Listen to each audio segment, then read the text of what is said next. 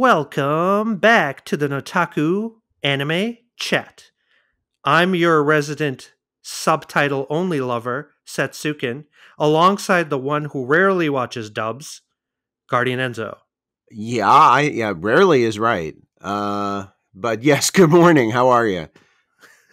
I'm good, thank you. It's a really exciting day today, I think, because today's the day, dear listeners, Guardian Enzo, that we hit our 13th episode.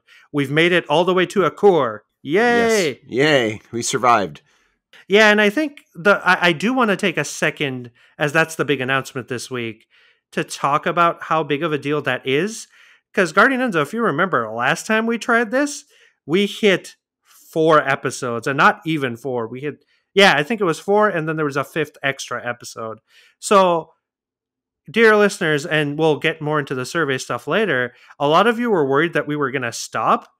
I think the fact that we hit 13 episodes and we're still going strong is a good indication of the fact that we're very, very much invested and interested. Wouldn't you say, Guardian Enzo? Oh, sure, yeah, and committed to growing and making this bigger and better as in smart ways.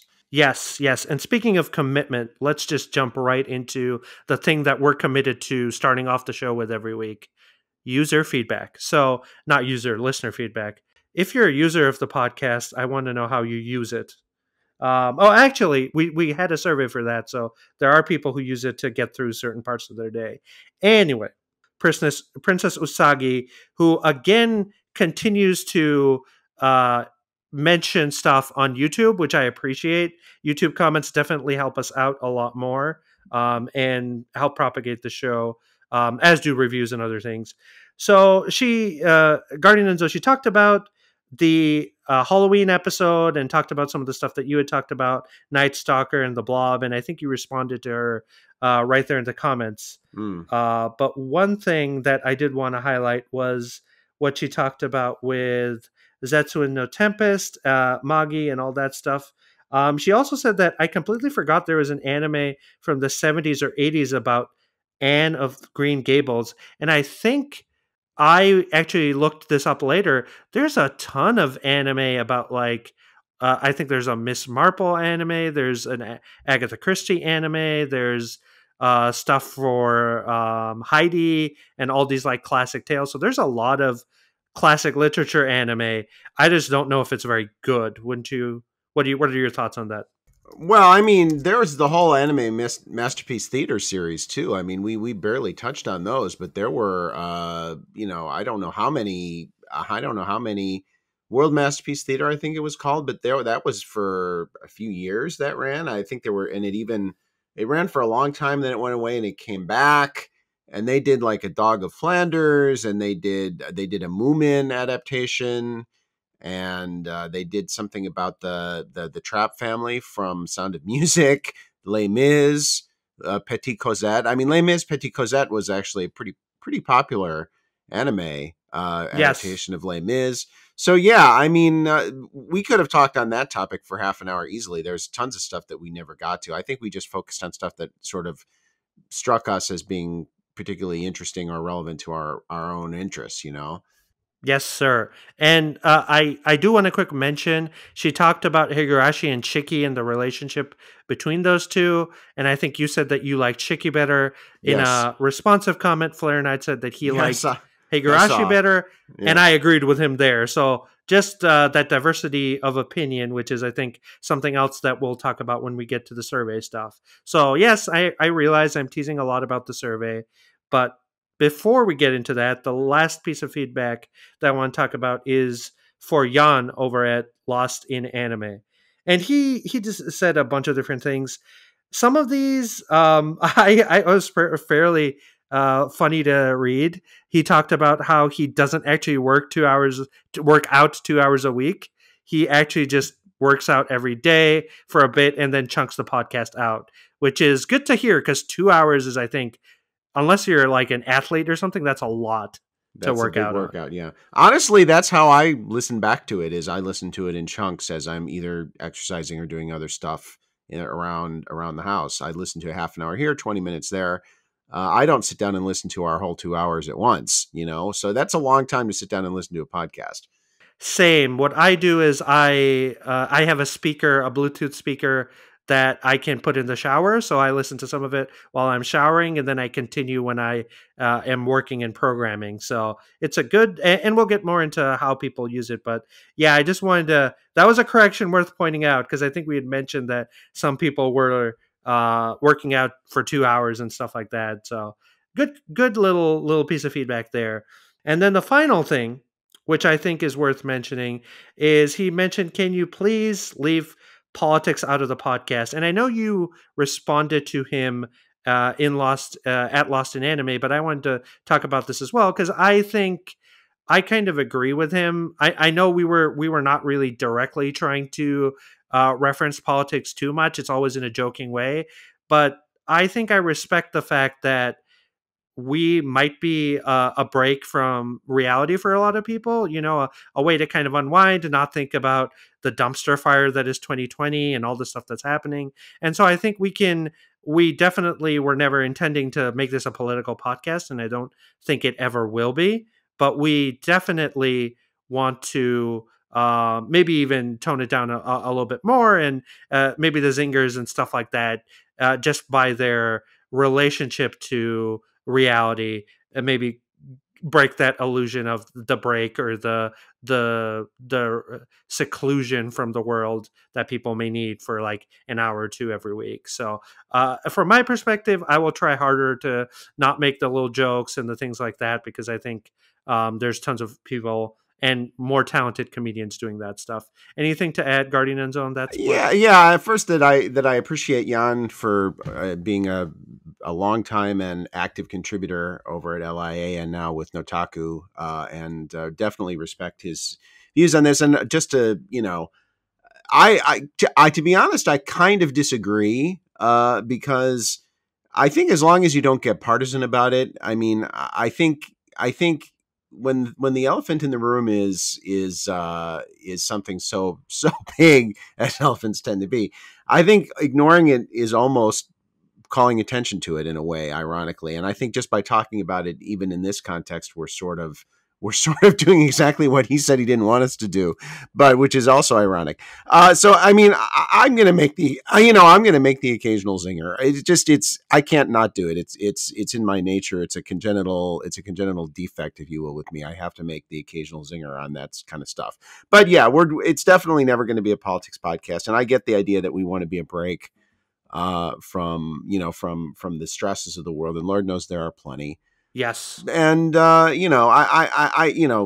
Jan also followed up to my response to him as saying, yeah, that's totally cool. I get where you're coming from. So I don't think it's like even a big deal really for him, as long as we don't get partisan about it. And I certainly never intend to do that. So yes, we hear you.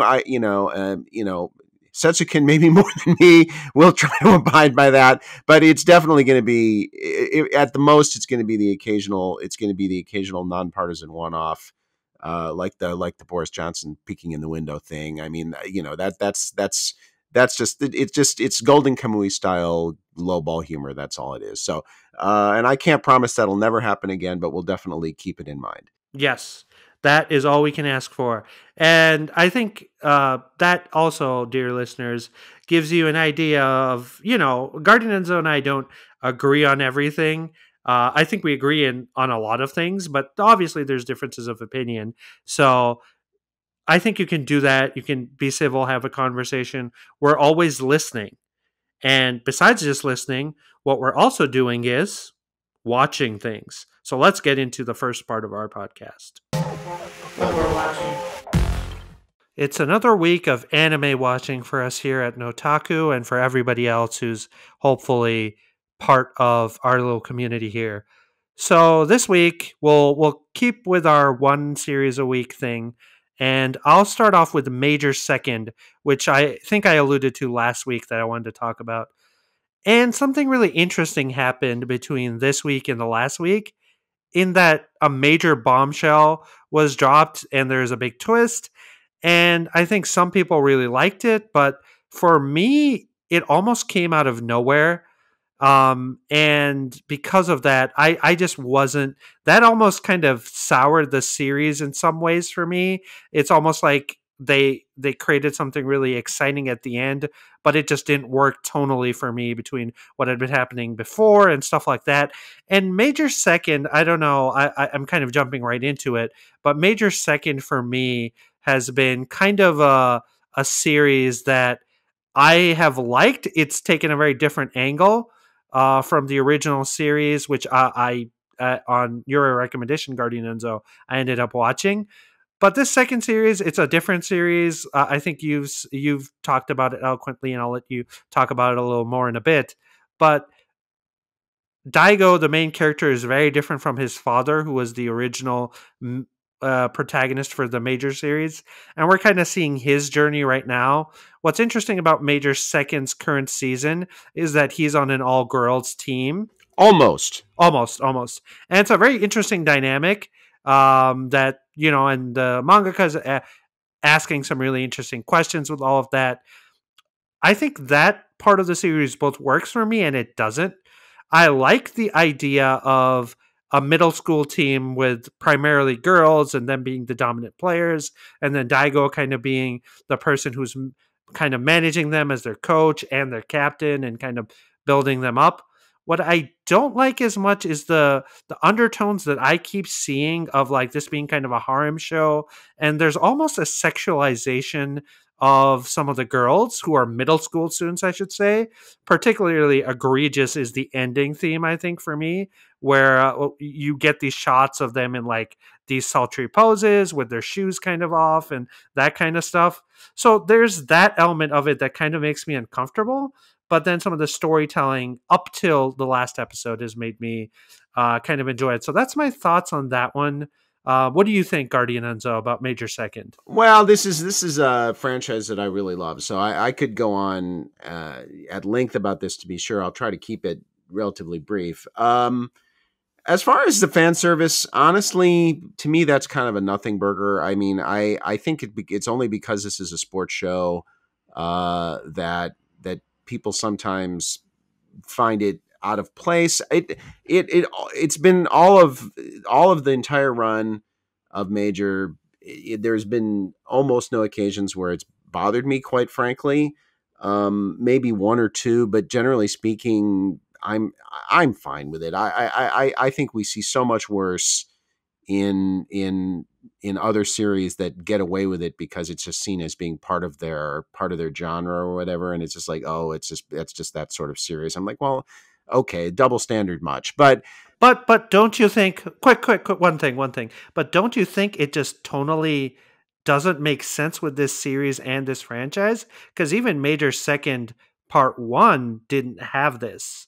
no, because the Major Second Part 1, they were in 6th grade and there were hardly any girls in it, and it was different. And I don't think that they're being sexualized, really. I think they're just kind of just, other than like the eye catches and occasionally, which I've also put Daigo in those too, I might point out. But so I don't know. I again, I feel like it's a to me, I'm the wrong person to ask, because to me it's a nothing burger. It just doesn't, it barely registers with me.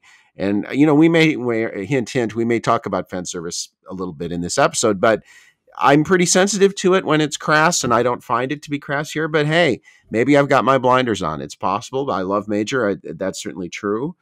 And I don't want to spend, all of our segment talking about that aspect of the show, which I think is like the 219th most important element of it. The other points you raised, I think are kind of more on my radar. As far as the girls being so prominent, I'm kind of with you. I mean, first of all, on the whole, I love the series. I think this season has been great. I think the first season was great. They've been very different, but they're both great to me.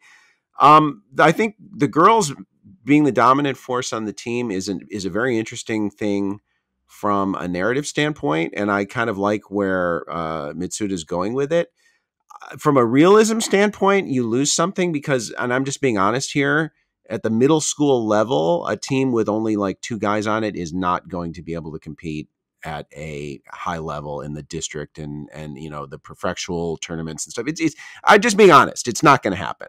The only girl on that team who's really, really strong enough to be on a team that's competing at the level with some of the opponents we've seen, like Sujido and stuff, would be Sawa. I agree. Who is she's I mean there are but she's and there are girls like her, and she's an exception, like Alba from Cross Game would be another example. If she had been allowed to compete at the with the boys at the high school level, she could certainly have been a part of the team. But even with Alba, you could see that she was not dominating when going up against the guys once she got to the high school level. And the higher you go in the age group, the harder it is for a straight up head on competition for the girls to really be high level performers. That's just realism. And you could see a team with a couple of really exceptionally talented girls on it at the middle school level, but not a team where there's only two guys. It's just not realistic. But I think that's kind of a suspension of disbelief thing, and you go along with it because the story itself, it does some very interesting things with the story. And I love Daigo as a lead because he is so different from his father. And I think Goro was a great sports anime protagonist, and I think that Daigo is a great sports anime protagonist. But the best part about it is they're great for totally different reasons, and they're totally different people. I would also say that for me, Goro is like probably the worst anime dad since Worst human being. since Gendo Ikari. I honestly, I don't think he's a bad human being. I just think he's a weak man. But Yes. the fact that he's a weak man, that's not to say he's a bad person. There's a difference. And I think but the fact that he is a weak man manifests itself in him being a bad dad. And I think that there's a difference between being a bad dad and being a bad person. I honestly do believe that. Because I don't think he's like intentionally he's not intentionally screwing over his kids, but that is what he's doing, especially Daigo, because Daigo has really been the one. His sister is much more confident in herself. She's much more, sometimes that can be a front, but she seems to be more confident in her, and she's a more exceptional physically in her age group as an athlete. She hasn't needed his direct support as much as Daigo has. Like when we went through that whole first season with Hikaru being injured and Daigo blaming himself for it, and that whole instance, he needed to be there for his kid, and he wasn't. And the thing that really irritates me most about Daigo as a dad is how he'll like show up for like a day and then disappear again. And it's like, fuck you, man. I mean, seriously. He's almost like a divorced dad who puts in an appearance on the weekend, except he's still married to his wife. And it's sad. But the thing is that there are people like him. There are a lot of fathers like him. And he's somebody, he's married to baseball, and he's obsessed with baseball, and he can't allow himself to identify with as a person more than as a baseball player. So he desperately strives to hang on to a connection to baseball any way he can, even at the expense of his family. And I think that's actually kind of sad. And if he were the protagonist of this series, you could make a very interesting series built around that. But what we end up with instead really is a series about Daigo learning to be self-sufficient and learning to believe in himself. And he gets little bits of help from Hikaru's dad and from Toshia and from Sakura is always there for him and all this stuff. But which is really interesting in and of itself. Now, as far as the development, I assume you don't want to get into the specifics of that for spoiler reasons, right? Why don't we warn them about spoilers and jump into it? Yeah, okay. Because so big spoiler coming, and as I said on my intro to my post on last week's episode was, I follow Japan Earthquakes on Twitter, and I was pissed off that I didn't get a tweet before this episode aired because it was a big one. But basically, Hikaru shows up as a member of Sujido, and but now he's a catcher because he can't pitch anymore. Apparently, we don't know any details on this yet because of the injury he suffered after the collision with Daigo, which was his fault, readers, just so you know. It was Hikaru's fault, if anybody's fault, although it was totally an accident. So, but the thing is, the thing that's really kind of creepy, and I think intentionally so, I think it's set up this way, is that you get the vibe that he's sort of come full circle, and now he blames Daigo for what happened, which would, at least that's the vibe I took away from it. We're going to know a lot more after tonight's episode, so that'll be very interesting to see. I came out of left field, pun intended, but I'm okay with it, really, because there was almost no way you could have looped Hikaru back into the story without it coming out of left field. So I think this was as good a way as any to do it for me. I just hope they don't over milk this drama and turn it into a big dark feud between the two of them, because now Hikaru blames him for it, yada yada. Because I think that would be a little forced. But I'm not convinced yet that that's what's going to happen. So I feel like I have to withhold my judgment on that until after the episode tonight. Wow, I thought you would disagree with me about the Hikaru thing, but I think we're on the same page there. Well, ask me tomorrow. Ask me tomorrow. Yeah, that's true. I mean, my whole thing was I was so invested in the really interesting idea of the girls team and Daigo, and I know they kind of threw a curveball earlier in the season. Pun intended. With Michiru. Yeah, another pun. Lots of baseball puns. Yeah. With Michiru, and how she almost was taking the rubber baseball a bit too lightly.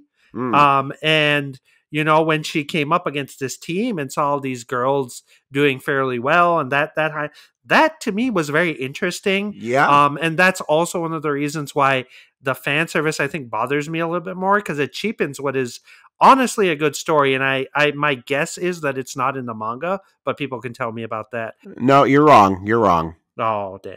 Okay, well, but that idea was so interesting, and Daigo coming in as a leader and stuff like that. I think introducing Hikaru at this point, and an evil Hikaru, or a Hikaru that's kind of turning into his dad, because his dad had these moments in the original Major where he would just kind of become the antagonist for an arc or two, and then he would come back or whatever, right? Onto the good side, as it were. Yeah. So if that's what it is, it just feels like almost a Major trope coming back. But I hadn't even considered the fact that maybe you're right. It's just not a thing. The final thing I wanted to say really quick is I think Goro's a bad human being because he's self-centered. He's very selfish. And I think he takes advantage of a lot of the people that love him and care for him, like his wife, I agree, his children, and everything. And I loved Goro in the original series, and even there, it kind of bugged me a little bit how much people enabled his bad behavior, but it's just off the charts. It's just off the charts. Yeah, I agree. He's always been like this. It's just that when you see him in where his main role should be as a father, those faults become much more. Because the things that are faults when you don't have kids, they can be more forgivable. But you're supposed to grow past that when you have kids, right? Yes. And he hasn't. And that makes him come off a lot worse. Yes. As I think it's intended to. And to give Mitsuda's credit, I think it's intended. I think we're supposed to see him. I think you could have an interesting argument about whether we're supposed to see him as a bad dad or not. I think we are, personally. What do you think? I think so too. I think it's intentional. And I think one of the things that I will credit the mangaka for is the fact that he has been very consistent. Daigo didn't magically, it's not Daigo, sorry. Goro didn't magically become an adult and start being a good dad all of a sudden. He is who he is. Right. But I do want to see, when all this is said and done, when Major Second is winding down and all that, I want to see Goro grow in the end. I would love to see that. I think that would be, I don't want to see his character left in the state he's in now as kind of this emotional child. I would like to see him grow out of it. But that being said, I think Daigo is a wonderful, emotionally satisfying protagonist. I really do. I think it's great to see a sports series about a kid who not only isn't a great athlete, but has to carry the weight of his father and sister being great athletes, especially his father, who's famous for it, and overcome that just by being. He is, he's what we call a servant leader. I don't know. Are you familiar with the whole servant leadership philosophy? Oh, yes. Yep. Daigo is 1,000% servant leader. That's what he is. And, I think Daigo is I can't overstate what a good protagonist he is, because he is such a complex and ultimately, I think, very courageous person, because he confronts the things that he doesn't love about himself, and he manages to overcome them.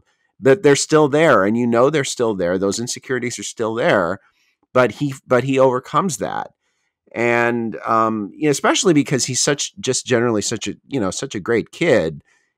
I mean, how can you not love Daigo? How can you not root for Daigo? He's just such a great kid, and to see him struggling with the things he struggles with. A lot of sports anime, they have the plucky hero like Hinata, who I love. Hinata, he's great, but it's not. You don't see the psychological depth to the insecurities that we see with Daigo, I think, in most of this class of sports anime protagonists. That's in my opinion. Yes. All right. We did a very good discussion on Major, which I think love Major. Yeah, which I think is kind of making me think that what we're watching could be a bigger thing later on. But and we might even shorten this down to one series that we just really care about. So we'll keep thinking about that. But Guardian Enzo, give me something really quick for what you're watching, and then we'll move on ahead. Yeah, don't worry.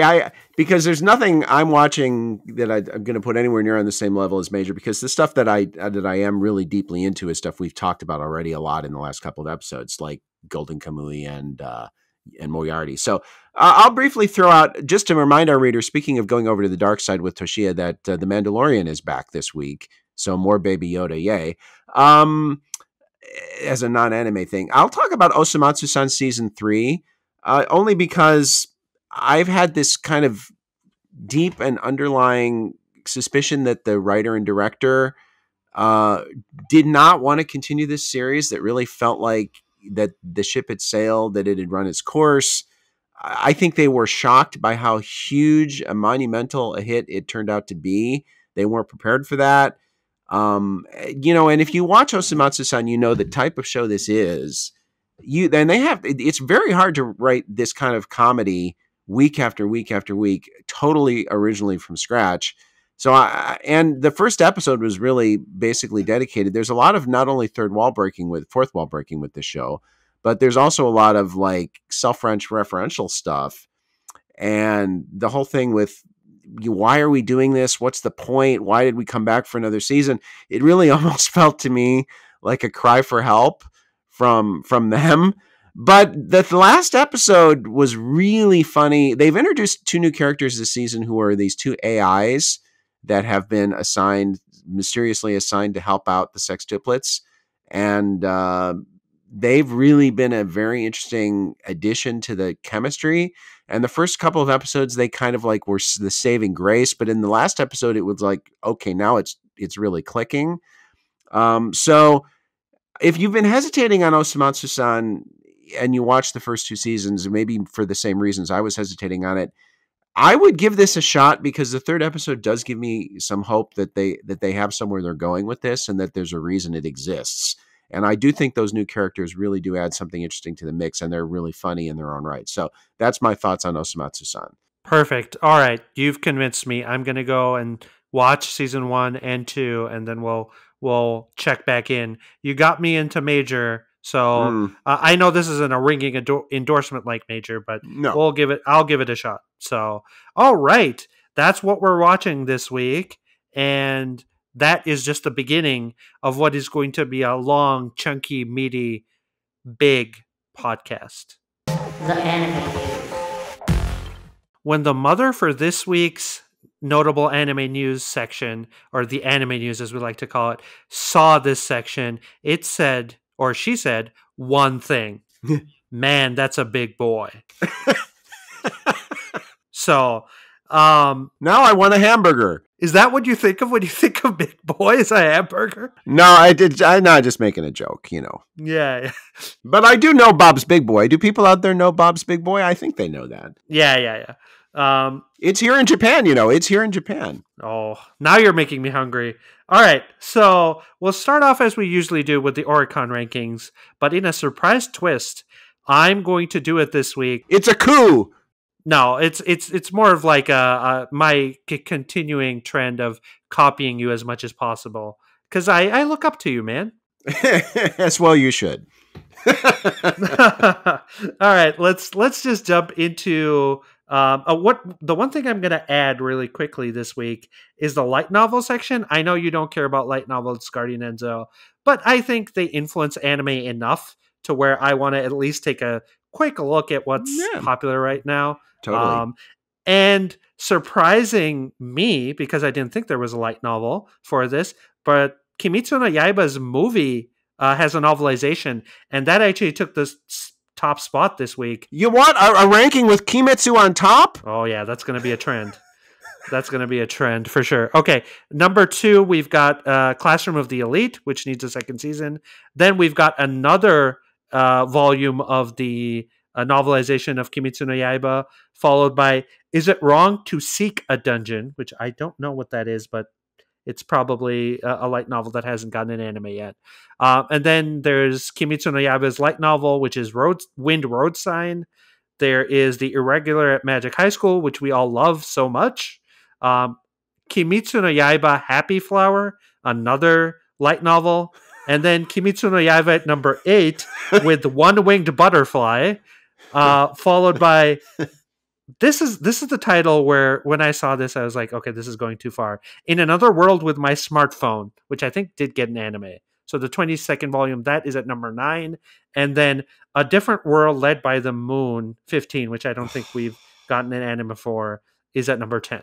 But we won't talk about that too much, and we'll jump straight into the Kimetsu no Yaiba ranking, also known as the Manga Weekly ranking, where Kimetsu no Yaiba took all 10 spots this week. Damn. That's awesome. Yeah. And so let's jump into the anime DVD, where for a change, Kimetsu no Yaiba did not take the first or the second spot. The first spot is for Sword Art Online Alicization War, which was the recent anime series. Second spot by Millionaire Detective. Third spot by Let It Go, Anna and the Snow Queen. And then number 4 by My Neighbor Totoro. Number 5 by the collection of Miyazaki, Hayao Miyazaki works. Number 6 is Pet 2. Number 7 is Paw Patrol. And then number 8 is Yahari. Number 9 is Trolls. And then number 10 is Weathering with You. So that still made it into the season. And then finally, we'll cap it off with Anime Blu-ray, which I saved for last. And for that, Bungo 2 Alchemist actually got... Yeah, Bungo to... Oh, wow. You would think that'd be an anime DVD thing. So Bungo to Alchemist at number 1. Sword Art Online Alicization at number 2. Number 3 is Phantasy Star Online. Number 4 is Anna and the Snow Queen. That Disney thing. Number 5, finally, Kimetsu no Yaiba limited edition. Number 6 is Violet Evergarden. Number 7 is also Violet Evergarden Gaiden, the first movie. Number 8 is Kimetsu no Yaiba again. And then number 9 is Kimetsu no Yaiba. And then number 10 is Violet Evergarden Volume 4. So lots of Kimetsu no Yaiba. Any comments on all of this, Guardian Enzo? No, just happy to see Millionaire Detective ranking 2 and 3 again. I think that's awesome to see it still doing well. Yes, that was impressive. And as we've continued to mention, and I'm sure we'll get into again and again, Kimetsu no Yaiba just dominating everything, slaying everybody. Yep. All right, let's move on to the first section of our anime news, which is the rumors. So I just wanted a quick follow-up. I know you and I were both hoping for Vinland Saga season 2 announcement. Yeah. The talk show went and came and went, and we did not get anything. They did mention in the talk show that COVID had impacted things and that they're working very hard on something, but it was just a thank you to the fans for supporting it, and we'll hear back more, I guess. Yeah, and I want to say also that if you watch the broadcast of it, Yabuta Sensei, Troll Sensei, does do an English message at the end, and it's pretty good English, I have to say. And he sometimes writes in English too, so it's clear he has a good command of it. But in that message, he specifically says in English, we can't. He says, and I quote, "We can't say anything officially right now." Which, if you read between the tea leaves, read the tea leaves, sounds pretty promising, actually. And then he says, there have been some delays, and I took that to mean COVID-19, but it could be anything with WIT. But we really, he made it clear. Let's put it this way: this is something they really want to do. The plans are still going forward at this point. It's hard to come away from it not thinking that there would be an announcement at some point in the future. It's just disappointing that it didn't happen here, because this is kind of where you would expect it to happen. So the fact that it didn't is a little bit of a letdown. Yeah, that man is such a tease. I'm just going to nickname him the tease from now on. Okay. Yeah, but he speaks English well. The English tease. The English tease. Let's get into series announcements. And speaking of big boys, this is our big boy story for the week. I think, and there'll be another big one, but in the series news announcements, this is big for a variety of reasons. Yeah. And this is from Kyle Cardine over at Crunchyroll, and he talks about Netflix revealing the upcoming slate of anime titles for 2021. And they announced a total of, how many was it? 12 series? 16 series. And I'll quickly go over them, and then if we want to highlight any specific ones, we can talk about them. But I don't think we want to go through and talk about all 16 series in detail. No. So the first one was Baki Hanma, which is a sequel to the Baki thing that's currently going on. Be the Beginning got a sequel called Succession that was announced. Then we got Eden, which is a human girl and a robot thing. This will be in May 2021. Godzilla Singular Point, which we talked about already, that got a trailer. High Rise Invasion also got announced. And then Pacific Rim The Black, which is an anime on the English movie franchise by Polygon Pictures. Resident Evil Infinite Darkness, which we talked about, which I don't even think is an anime, but, yes. Rilakuma's Theme Park Adventure, which is a weird teddy bear thing. That's probably going to be like a stop motion thing. And then Spriggan, which we talked about very briefly when we were talking about all the way in episode 2, I believe. So that's getting a CGI adaptation. CGI. Yep. And then the one that I think both you and I are probably pretty excited about, The Way of the House Husband, which is a JC Staff series. Yeah, that's my pick among this list, just for the record. And then Thermae Romae Novae, which is, I believe, the Roman bathhouse manga that's being adapted. It's a comedy series. So, yes. And then Thus Spoke Kishibe Rohan. It's a spin-off of JoJo's Bizarre Adventure, and that's coming out in 2021 as well. And then, is this really anime? Maybe it is. Transformers War for Cybertron Trilogy is also coming out. Trees, I don't know how you say that. That's also coming out next year. And then Vampire in the Garden, which is a WIT Studio production, which is why it's notable. And then the final one, yes, it is the final one. Yasuke, which is being headed by Mappa. And that is also releasing next year. And it's about an African samurai. And I think Oda Nobunaga is also. Yeah. All right. So that's all the series. Anything in particular stand out to you in this deluge of things? And then we can talk about Netflix as a whole. Okay. So as a massive dump of 16 series, I have to say collectively, for my personal interest, I find it a mildly disappointing list. There's not a ton in here that really interests me a lot. The Way of the House Husband is my top pick among this particular group. It's a pretty interesting manga.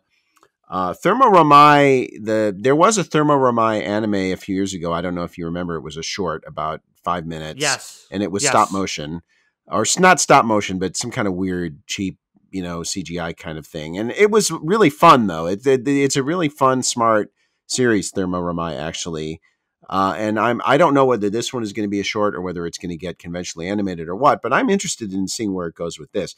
Yasuke is interesting. It's because it's directed by LaShawn Thomas, who's an American who's done some quote unquote anime work before, anime-ish. And Yasuke, of course, is a real person. He was one of Nobunaga's bodyguards. He was of African descent, which certainly made him an unusual figure in Japanese court at that time. So that's an interesting theme. I have to say, honestly, I have not been thrilled with LaShawn Thomas's work up to now. I haven't found it to be particularly compelling, but it'll be interesting to see what he does with this. The one other point I want to make about this list is I think what we're seeing is, which I think is not a lot enough people are talking about it because I think it's an important development for a number of reasons, is Netflix is trying to loosen the term anime. They're trying to loosen the definition and call some things anime that I don't think are anime. And I think they're trying to do this for marketing reasons because they're trying to make anime as much of a sexy marketing label as they can, and so they're kind of loosening the definition of what we call anime, which I don't particularly think is a healthy development, actually. So I think that's something to keep an eye on because Netflix is trying to be a level setter here, trying to move the goalposts a little bit, and they're powerful enough that they may be able to do it. So I think it's an interesting development that not enough people are talking about. No, they've been doing it for a while. They did it with the Castlevania anime, which was completely done in the US, especially season 2, which had a Texas animation studio doing it. So some of that stuff I I've been seeing it for a while, and I think it's because of what you're saying. Anime is a powerful marketing term, and I don't know if it's a good thing or a bad thing. I know people used to have these debates about is it anime with Avatar and stuff like that, and I think No, definitively we both think no. But if it gives us quality animation, I'm not opposed to the idea of other things being called anime because anime is just Japan's shortened form of animation, which is it's called anime, and that's just animation, or how they say it, animation, shortened down. So yeah, it'll be interesting because we could do a whole topic on this. But what's interesting to me is the fact that Netflix just dumped 16 series out of nowhere, and they committed to all of these series for next year, which I think is healthy. A lot of these are manga adaptations or their original works. And I think from that perspective, I agree with you. There's not a ton to be excited about, though I am excited for Spriggan. I'm excited for House Husband. I'm excited for the samurai one that we talked about, and even the one by Wit Studio, just because of how great Great Pretender was, and it's another Wit Studio original series. So right. I'll give them the benefit of the doubt there. And I have heard High Rise Invasion is not a bad manga, actually, just for the record, although I haven't read it. Right. So I think that's exciting enough. Is this the amazing list that I was hoping for, where we've No, got like banger after banger? No, I agree. no. That's totally true. The one thing that I found interesting is the Ultraman sequel that they had promised for this year was nowhere to be seen. So I wonder what's happening with that. Yeah, that was interesting. Yeah, that's interesting. I mean, the thing is that Netflix has plenty of money to fund as many anime series as they want. That's not the issue. The issue is production capacity. Yeah. And that may be another reason why they're calling things anime that aren't really anime, because they may have an idea that more and more they're going to have to directly source, not outsource, but directly source animation studios outside of Japan to produce. We may even be close to the point where Netflix is going to pick a manga that they want to see adapted, and they're going to give it to an American studio or whatever, and just still call it an anime. And again, I feel this is a bit of a slippery slope, which is why it worries me. I don't think it's a bad thing to have anime. As you say, literally it is a shorthand for animation, but I don't think it's a bad thing to have anime that is Japanese have a distinct label to it. I think that's not a bad thing. I don't think it detracts either from anime or from non-anime. I think it just simply singles out something that's unique and special. Now, we get into a gray area here because a lot of anime, which I think most people would never hesitate to call anime, are outsourced. A lot of episodes are outsourced, and a lot of parts of episodes are outsourced to Korea or China. Yes.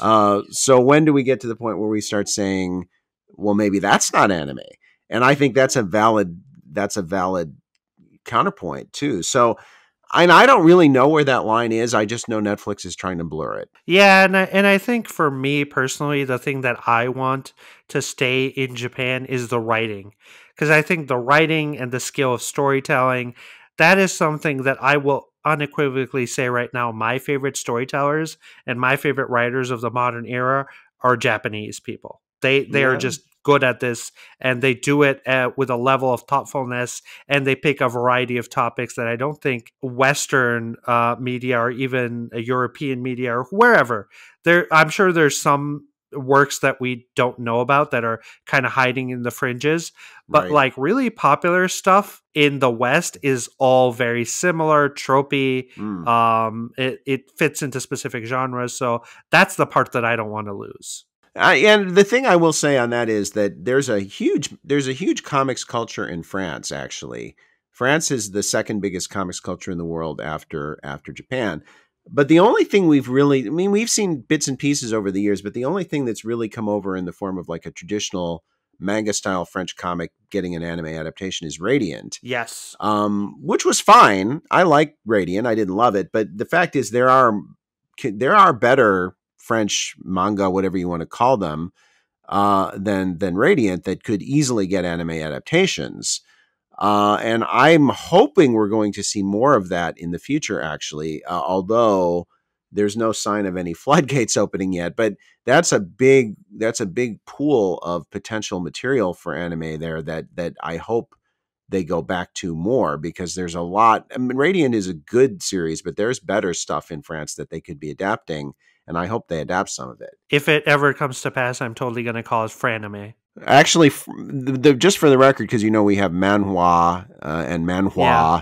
they call it manfra is what they're calling Manfra. it. Yeah, French Oh, manga, I French don't. comics. Yeah, I yeah. So I don't yeah. like that. That reminds me of All a right. man with an afro. Okay, well there you go. Maybe Yasuke then.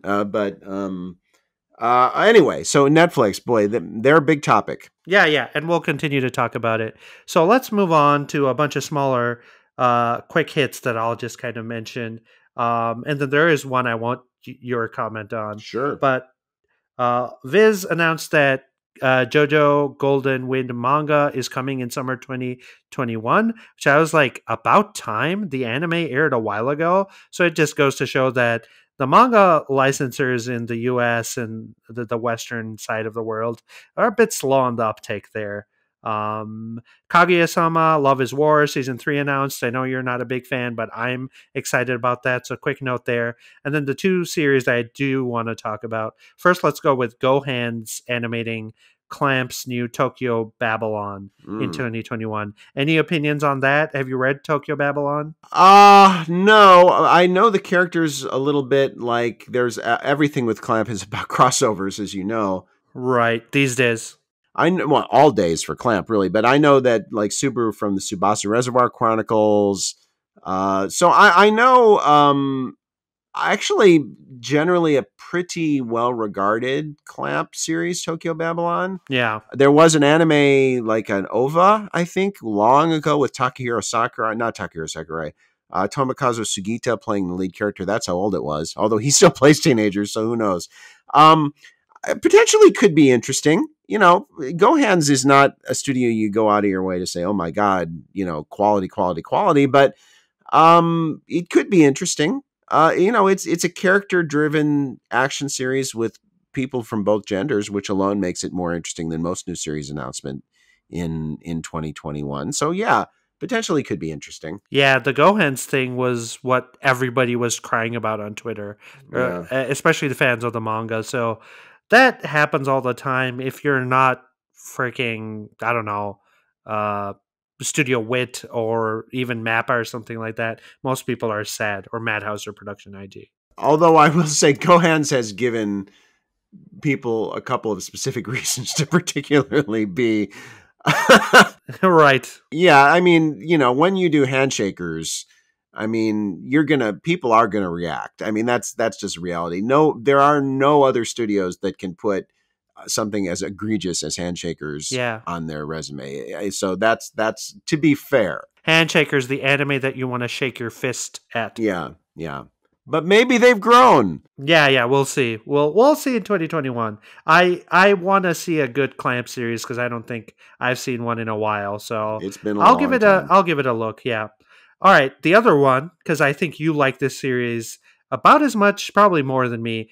Denocold's director Mitsuo Iso is making a new film in spring 2022, and I believe it's called Extraterrestrial Girls, Boys and Girls. So, any comments on this? Are you excited? I know we both like Denocoil quite a bit, and this has been a long time coming, from what I have heard. Yes.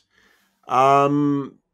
Well, I'm excited because I do love Matsuo Ito. And I love especially Deno Coil, but I feel very much the same as I felt with Akane Kazuki coming out with Hoshiai no Sora.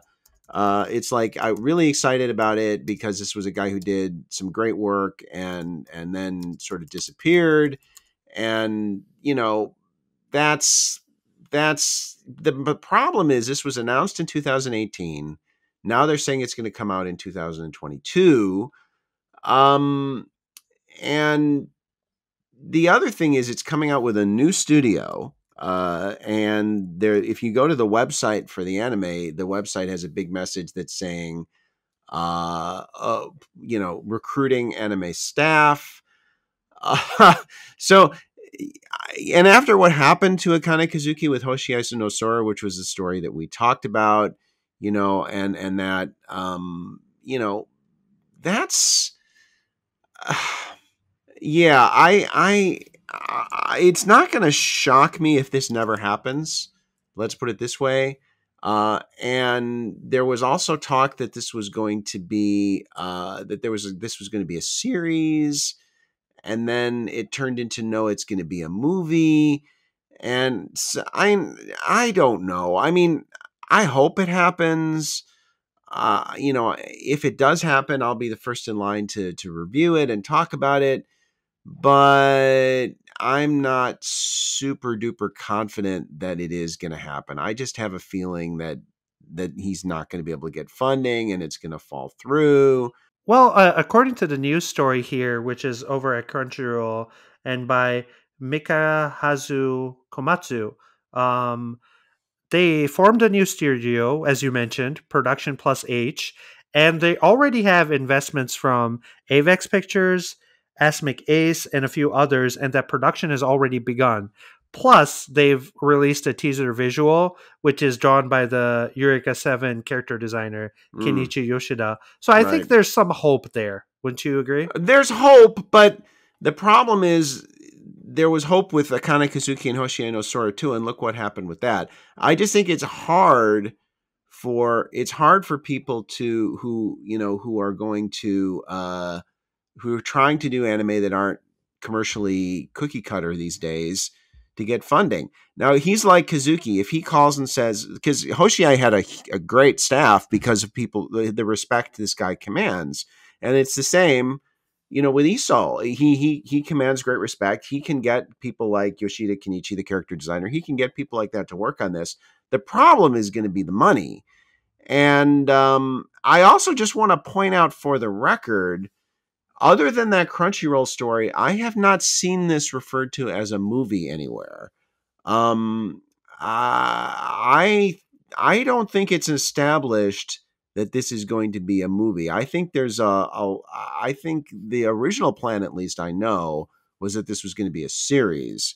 And I don't, like I say, maybe they're right, but I personally have not seen it mentioned anywhere else that this was now a movie, other than the Crunchyroll story. So I'm not confident in what the truth of that is. Let's put it that way. All right.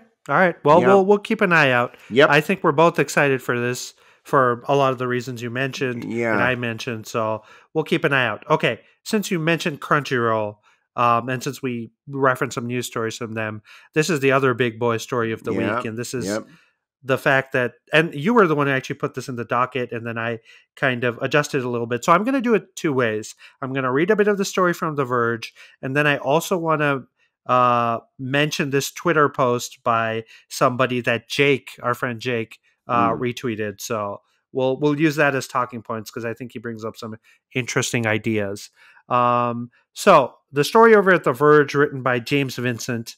Sony is reportedly close to buying Crunchyroll for nearly $1 billion. Their source for this is Nikkei Asia Nikkei Asia. And Nikkei is basically saying that Sony first negotiated exclusive rights to bid for the streaming service, and that the streaming service has hit 3 million paying subscribers this year, and now they're in the final negotiations. They do say that an asking price is unclear, although Nikkei is saying that Sony could end up spending more than 100 billion yen, which is around 957 million. So pretty close to a billion. And then there's just some background stuff on there. But the tweet that I was talking about, which is from, as it loads, Justin Savakis. And this Yeah. is this guy. He's he's a pro video anime nerd, but he's also the owner of a video post production company, Media OCD. He's very connected. He's very connected. He knows his stuff. Yes, and so he quickly summarized, plus points and negative points about this. So the plus point number one, likely to combine Crunchyroll and Funimation now. The second plus point, likely to lower license fees. And then the third one is may improve technicals, which is, I think, the big one for me. But then the negatives, which are big negatives, definite layoffs and streamlining. Yep. Many licensors will hate it. Look for alternatives for overseas distribution. And then co-op deals with Sentai, who have been killing it with, re-releasing. What was the big series they recently released? Oh, they really Seirei no Morbido, and yeah. I mean, they do a great job. Yeah. So those deals will likely not survive with this purchase. So, what are your thoughts on this whole thing and what it might mean for anime fans, particularly in the West and anywhere outside of Japan, really? Well, first of all, I want to say it would be hard to find a better use of Twitter than Justin's tweet. Because he basically took what's a really complicated story and he gave a very insightful insider perspective, an opinion, yes, but an insider perspective on what he thinks will happen in 280 characters. Yes. And so it's a phenomenal use of the media medium of Twitter. So Justin Savakis, kudos to you. First of all, that's like tweet of the year for me. Second, kudos to you for finding that tweet and incorporating it. And third, fuck if I know whether I feel good about this or not. My temperamentally, consolidation always makes me nervous, but because consolidation generally means less consideration of the needs of the consumer, just as a broad general rule. On the other hand, consolidation of Funny and Crunchyroll is probably not a bad thing in a lot of respects from a fan perspective, many of which Justin lays out in his tweet. Yeah, I don't know. I'm this is the licensor issue is a big concern. Yes. And this, I think a lot of this could end up being, I think a lot of lower hanging fruit on the anime tree may not survive this. And this may drive some companies out of business. And so he talks about layoffs and streamlining. That's one thing. I think this may drive some people out of business altogether.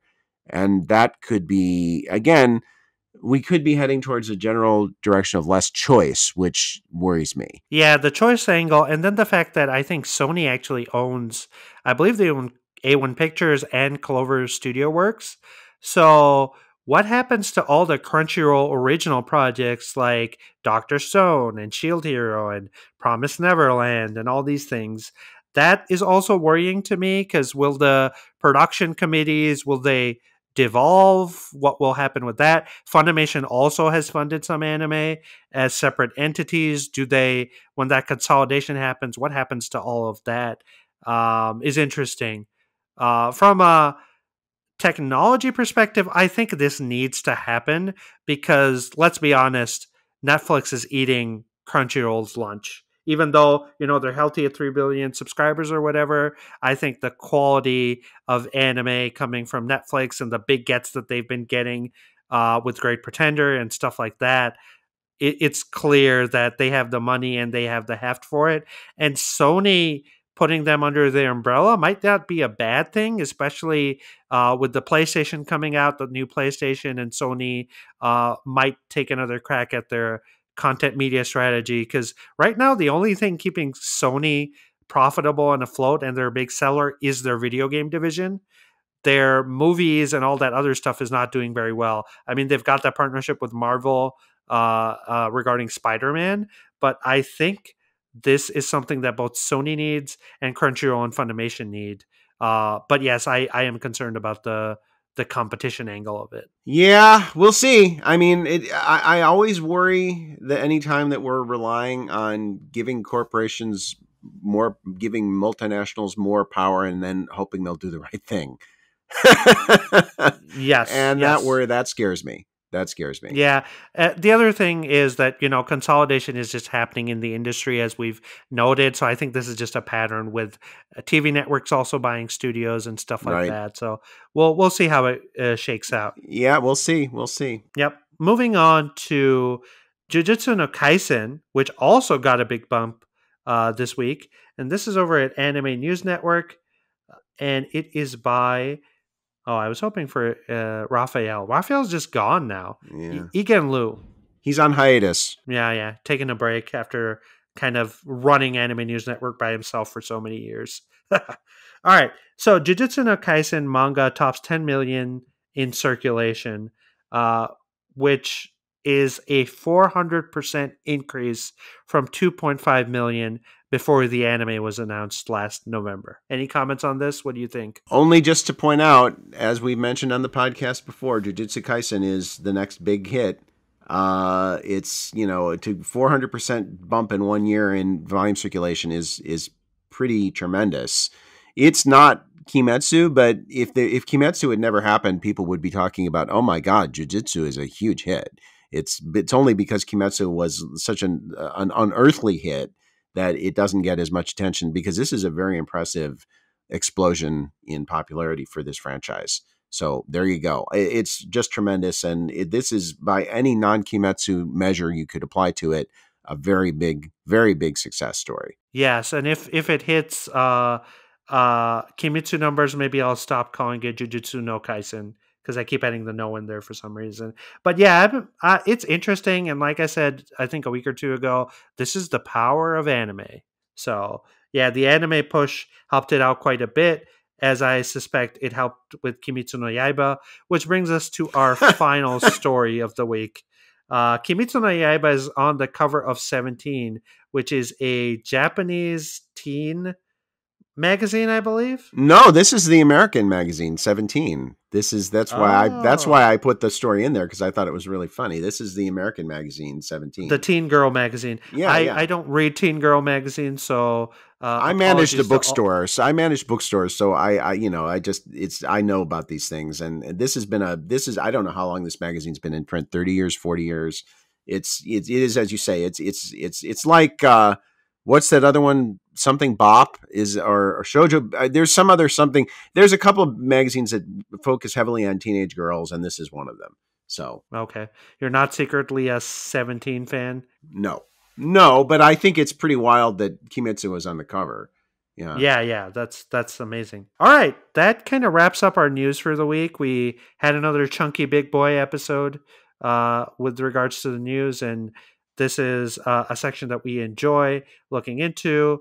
And the big story is this week, Netflix dropped 16 big ones, and then Sony might drop a billion big ones for the Crunchyroll. All right, let's move on to the big, deep, chunky part of the podcast. And I'm just going to keep saying chunky as much as I can this week. So we've been talking a lot about thick and chunky things, which I think segues beautifully into the topic that I want to talk about this week, which is something I've been thinking about for a while recently, and that's fan service in anime and manga. So let's start off with the big thing. What do I mean when I say fan service? I don't mean throwing a bone to the fans or giving them something exciting. I mean the ecchi stuff, the cleavage, the shower scenes, all that stuff. The hand on the boob. That anime is, it's a trope. You know, the main character or the protagonist in harem anime will accidentally fall and do something really Mm. skeevy. So, what is your definition of fan service, Garden Enzo? We'll start with that, and then we'll move on from there. Ecchi. It's the reason ecchi is called ecchi is because it's the H from hentai. We talked about this. It's not hentai. It's just a little piece of hentai, and that's what ecchi is. And that to me is basically what fan service is. I think the two types of fan service are fan service that's overtly played for comedy, and fan service it's just there to titillate. But I think they're both fan service, at least in my definition of the term. Yeah, and I think I agree with you, but the reason that I wanted to define this is because there's some series that come up against this definition and then start to uncomfortably rub up against it. No, No pun intended. no bad analogy intended. Stuff like Prison School, stuff like what was the really crass show where they're not allowed to swear at all. Oh, God, I don't remember that. I saw like 2 episodes and dropped it, but I do remember Yeah, that. you Yeah. dropped it, right? It gets so terribly raunchy. Mm. It just becomes softcore porn. Do you at one remember point. when her flag breaks? Do you remember that show? No. Oh yeah, that What was an was the interesting. Japanese title? I'll tell you. You keep talking. I'll find the Japanese title. Yeah, yeah. So stuff like that is where I feel like it's fan service, but it's fan service to a grotesque degree, or something like Queen's Blade or Ikitosen, series that are just primarily there to titillate and they've got action and stuff like that. So those I would almost say aren't fan service. They're like you said, they're almost like more towards the hentai side of things. But the question is, do we want to talk about those specifically, or do we not? Or do we just disregard them as, they're their own kind of thing in the corner, and we don't want to discuss that? Because a fan service focus show, it's telling you what it is on the tin at Right, that point. right. By the way, the name of the show I was talking about was Kanojo ga Flag wa Orare Tara. And it was about a kid who goes to a boarding school, and basically he literally could like see the different flags, like the romance flag and the death flag. Oh, yes, yes, I remember this. And I actually thought that show was kind of funny It was, it was. and kind of dark too, actually. Because you remember how if I said Brunhilde was like a comedy dressed up as a tragedy, I think that if her flag breaks, actually not when, but if her flag breaks, is kind of a tragedy dressed up as a comedy. And I think this was a show that people kind of dismissed as being, because of the fan service, possibly dismissed overtly as being something shallow and stupid, when it really was actually kind of smart. But that being said, I don't personally want to talk about. I don't personally want to talk about these overtly fan service shows because, frankly, I just don't think the topic is that interesting. And I think it's, as you say, that they're very clear about what they are. There's not a lot of nuance to it. They're there to be kind of softcore porn, to be titillating. And that's fine. It's that that's your thing. If you find one that it hits you in your fetish sweet spot, whatever. But I don't think it requires a whole lot of analysis, honestly. Yeah, I agree with you. And the reason I want to bring that up front is because I want to talk about fan service when it's kind of integrated. It's not the focus of the anime or the manga or the story, but it's there to kind of either supplement it Mm. or used as a narrative device and stuff like that. And I want to ask a really big question to start off this discussion. Is fan service in any form a good thing? Is it ever good? Can it be okay in certain scenarios? Or does it always detract? And I'll let you go first and then I'll give my 2 cents on it. Yes, it can be good. And it depends on the context. And I'll give you a perfect example for me is R15. Which a lot of people, again, which I think the same thing with it for flag breaks, a lot of people dismiss that as in a very book by its cover kind of a thing. But it's better than If Her Flag Breaks for sure. But I think it got dismissed for a lot of the same reasons, and the fact that the animation is kind of low rent. But I really loved R15 because, but in the context of what we're talking about, I think it's a show where the fan service was it was integral to the plot, and B, it was integral to a plot that actually was asking some kind of interesting questions. And the whole central theme of R15, which people didn't bother to worry about because they just dismissed as being stupid, is the main character is a 15-year-old boy who has a secret life as a hentai novelist, and not ecchi hentai novelist. And but the secret to his success, although even he doesn't realize it, is he's writing sex scenes from the perspective of an idealistic 15-year-old who has no idea what either sex or romance really is. He only knows what he's read on the internet, right? Or what he fantasizes about. So this is the secret to his appeal as a hentai writer. And over the course of the story, he actually begins to understand through interactions with a couple of different girls. It's a bit of a harem, but there's really two girls that are basically, it's more of a triangle than a harem. But there's a girl he's absolutely in love with, and then a girl who's absolutely in love with him. And so he learns about the real world of sex and love, and how it contrasts with the fantasy that not only he cooked up in his mind, as 14, 15-year-old boys will do, but turned into a lucrative endeavor as a novelist, right? So, and the way these two worlds come in conflict with each other. So it's a really good series that deserved to be watched from a perspective of what it was, not people thought it was. But B, it's a series that used fan service integrally in the service of a plot that actually is interesting and asks interesting questions. Yeah, so I've seen both of the series that you've mentioned. I never finished R15, but I don't remember why. It wasn't because I didn't. I think it was because of the fan service, actually. So that brings me to my point where I don't think fan service is good in most scenarios. I think it distracts and detracts from the plot. And I feel this way about just fan service, nudity, titillation in general. I think the reason even you liked R15 and the other show, the one with the death flags, which I remember, the reason I enjoyed that series so much is because he got those two choices.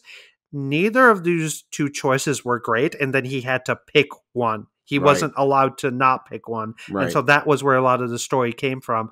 But I would argue, and I'm curious to hear what you think about this, I feel like both stories could have worked without the sexualization and the fan service, as it were, in there, because you could imply and depict some of that stuff without having to, like, for what's his name, the main character of R15, he has these fantasies, and then the fan service in the anime is those fantasies actually playing out before your eyes, right? I feel like you could verbalize that, you could imply that without actually showing a lot of that stuff.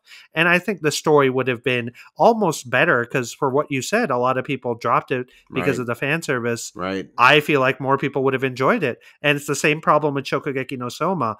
Those original first two episodes are so crass. And I remember my friend, who I've mentioned a few times on this podcast, he likes a lot of anime and he watches a lot of stuff, and that was just too much for him. And he never ended up going and watching the first season, which, your opinions on Shokugeki as a whole aside, the first season is really good. I agree.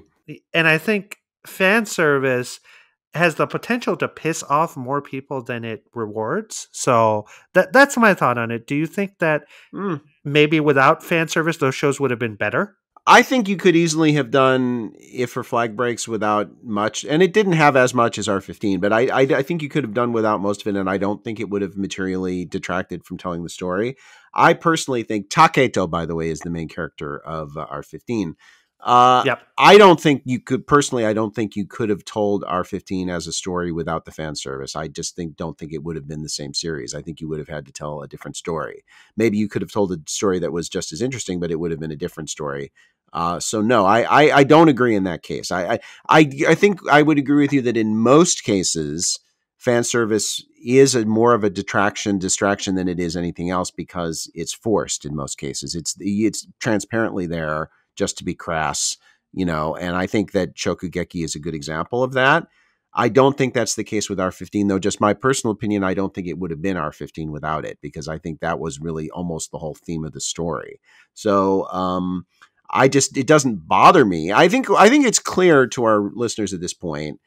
And you can disagree with me, feel free. I think as a broad generalization, I'm less bothered by fan service nudity than you are. I think that's probably a fair statement. Yes. And I think our discussion of Major illustrates that to a certain extent. Mm-hmm. And but that being said, I agree with you that in most cases it is a distraction rather than a supporting pillar. I just think R15 is one of those rare exceptions. Yeah, so that leads me to my next big question. And I think it's one that I'm curious about and have been thinking about, but I also want to ask you, why do you think it's still shoved in there regardless? Because they think it, at least in the old days, I think it was because it helped to sell discs.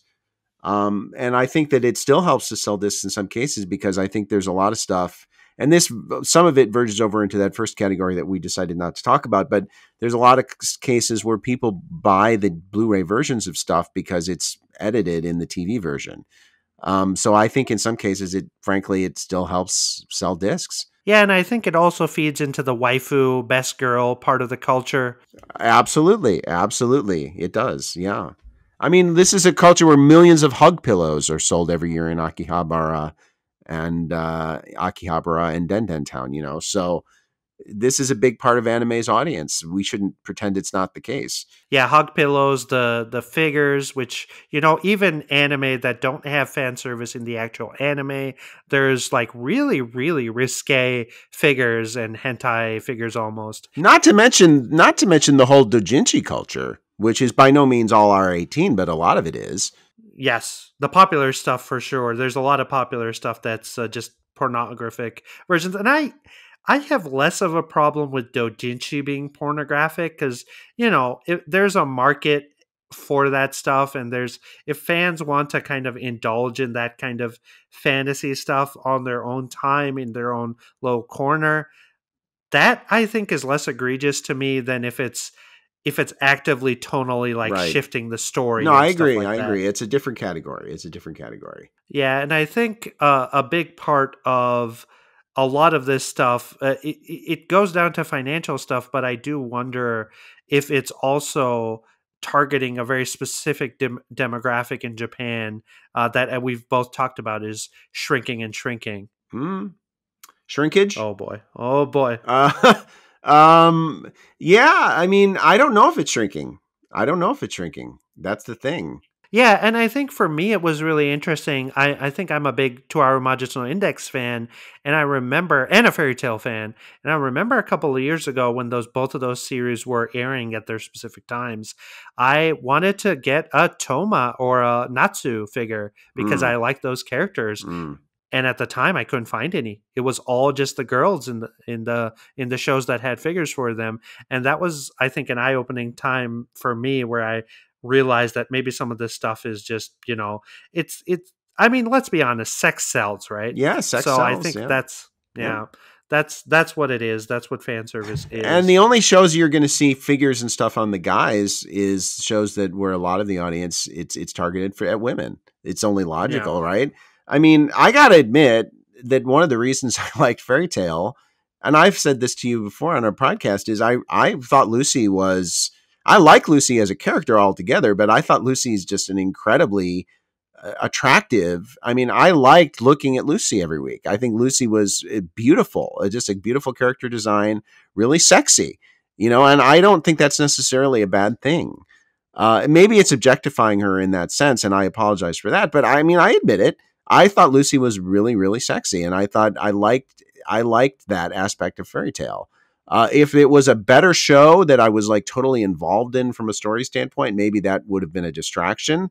But in that case, it was like one of the draws. It's like, okay, well, Lucy's really hot, and what's the little cat's name? I've already forgotten him now, even though Happy's really cute. And I liked all the guy characters were fine, and it was okay.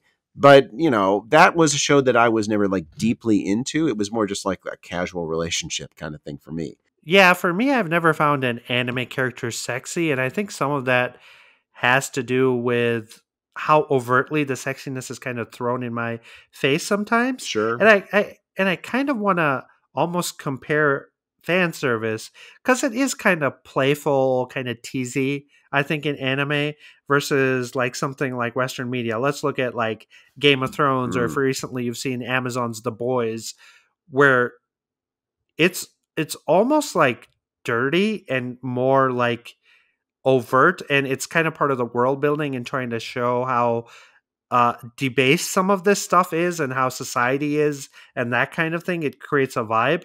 What do you think about like Western culture and how it compares to anime, and how those two kind of are very different in how they approach fan service, nudity, and that kind of stuff? Well, I mean, Game of Thrones could be its own podcast, and just this part of Game of Thrones could be its own podcast because Game of Thrones, there is to a certain extent, and I think that Martin strikes a much better balance in the books of using violence against women to set up, especially against women, to set up just how brutal this world is and how much of a struggle it is for the strong women in this world to fight that.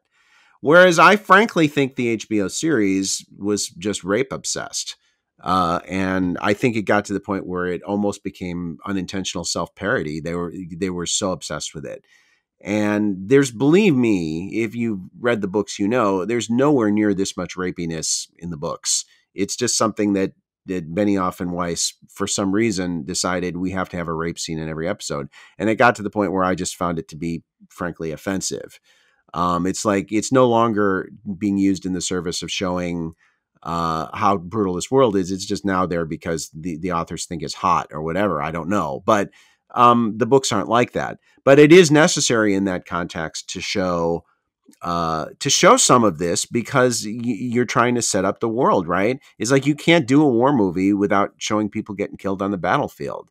And The Boys I can't speak specifically to because I haven't seen it. People tell me it's great, and I will probably get to it at some point. Yes. But it's the nudity in the newspapers like The Sun and all that. That's a kind of a separate, just butt ass stupid nonsense to sell papers. I don't even think that's even worthy of discussion. That's not even. I mean, that's not even fan service. That's just flat out crass commercialistic exploitation. But even something like The Sopranos or something like that, there's some sex scenes in there.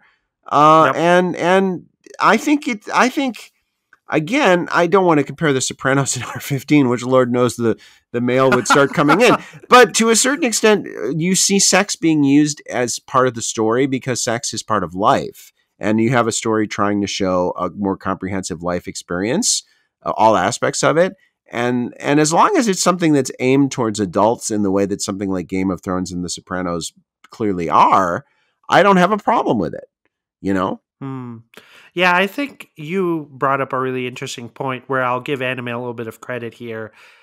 Western media is a lot more rape obsessed, I think, in its depictions of violence and sex and all that Right. stuff. It's definitely more there, and I've noticed it a lot more. And spoiler alert: The Boys goes farther than Game of Thrones does, both in terms of graphicness, but then also in terms of some of the theming and stuff like that. So that part I appreciate about anime. In fact, I don't think there's too many stories, at least in the popular zeitgeist, where rape is even used as a narrative device. Well, I can think of one very prominent recent exception to that, which is Goblin Slayer. But Yeah, and I think we both don't like that show very much. But I think one of the reasons Goblin Slayer proved to be as controversial as it did is because this sort of thing is not as common in anime as it is outside it. So I think that's almost the exception that proves the rule, if you will. Yeah, I agree. And I have never been more sick than that first episode of Goblin Slayer, which promoted rape and child killing in the same and episode, slavery too. Let's point out. Yes. Yeah. So yeah, there are some crass things in anime as well, but on the whole, I think we can agree that there's less of that there. But then there's I think it's almost kind of unique how much titillation anime uses, because that's not at all that common nowadays. I know in like old school horror movies in the West we used to get a lot of that, but would you agree that we don't get that kind of wink wink nudge nudge titillation that in other media than we do in anime these days in manga? Yeah, I think not even horror movies. Well, yes, horror movies, but also like it was a comedy style too that was very popular in Hollywood 30, 25, 30, 40 years ago, where these kind of wink wink, I would call them ecchi comedies in the anime sense, where you get sex used Yep. in that kind of way, and that really isn't the case so much now. So yeah, I do think so. I do think that's true. And I think it's interesting to compare how anime's ecchi has evolved. And this is, I know, a topic we were going to talk about anyway, but if you don't mind segueing into it, I think this is the perfect time to do it. Jump right in. Because, if you look at anime from the 90s and the 80s, fan service was even more, perhaps even more common in anime then than it is now, but it was also, I think, more humorous as a rule than it is now. Would you agree? Yeah, I agree. I think there's two types, right? There was the early fan service in the harem anime and stuff like that, and then there Right. was the more Western, which we still see today, the more rapey stuff in like Ninja Scroll and Ghost in the Shell and all that stuff. Oh, that's true. Yeah, I kind of forgot about some of that. Yeah, but I'm talking like even older than like Ghost of the Shell. A lot of this stuff. I mean, talking like the Cutie Honey era. Oh, yeah, Um, yeah, yeah. yeah, and that's like it's screwball etchy, right? It's just like Right. it. And I think Gynax, sort of early Gynax, was a specialist in this kind of using etchy as a comic device. And because early Gynax was very influential, a lot of other studios ended up doing it too.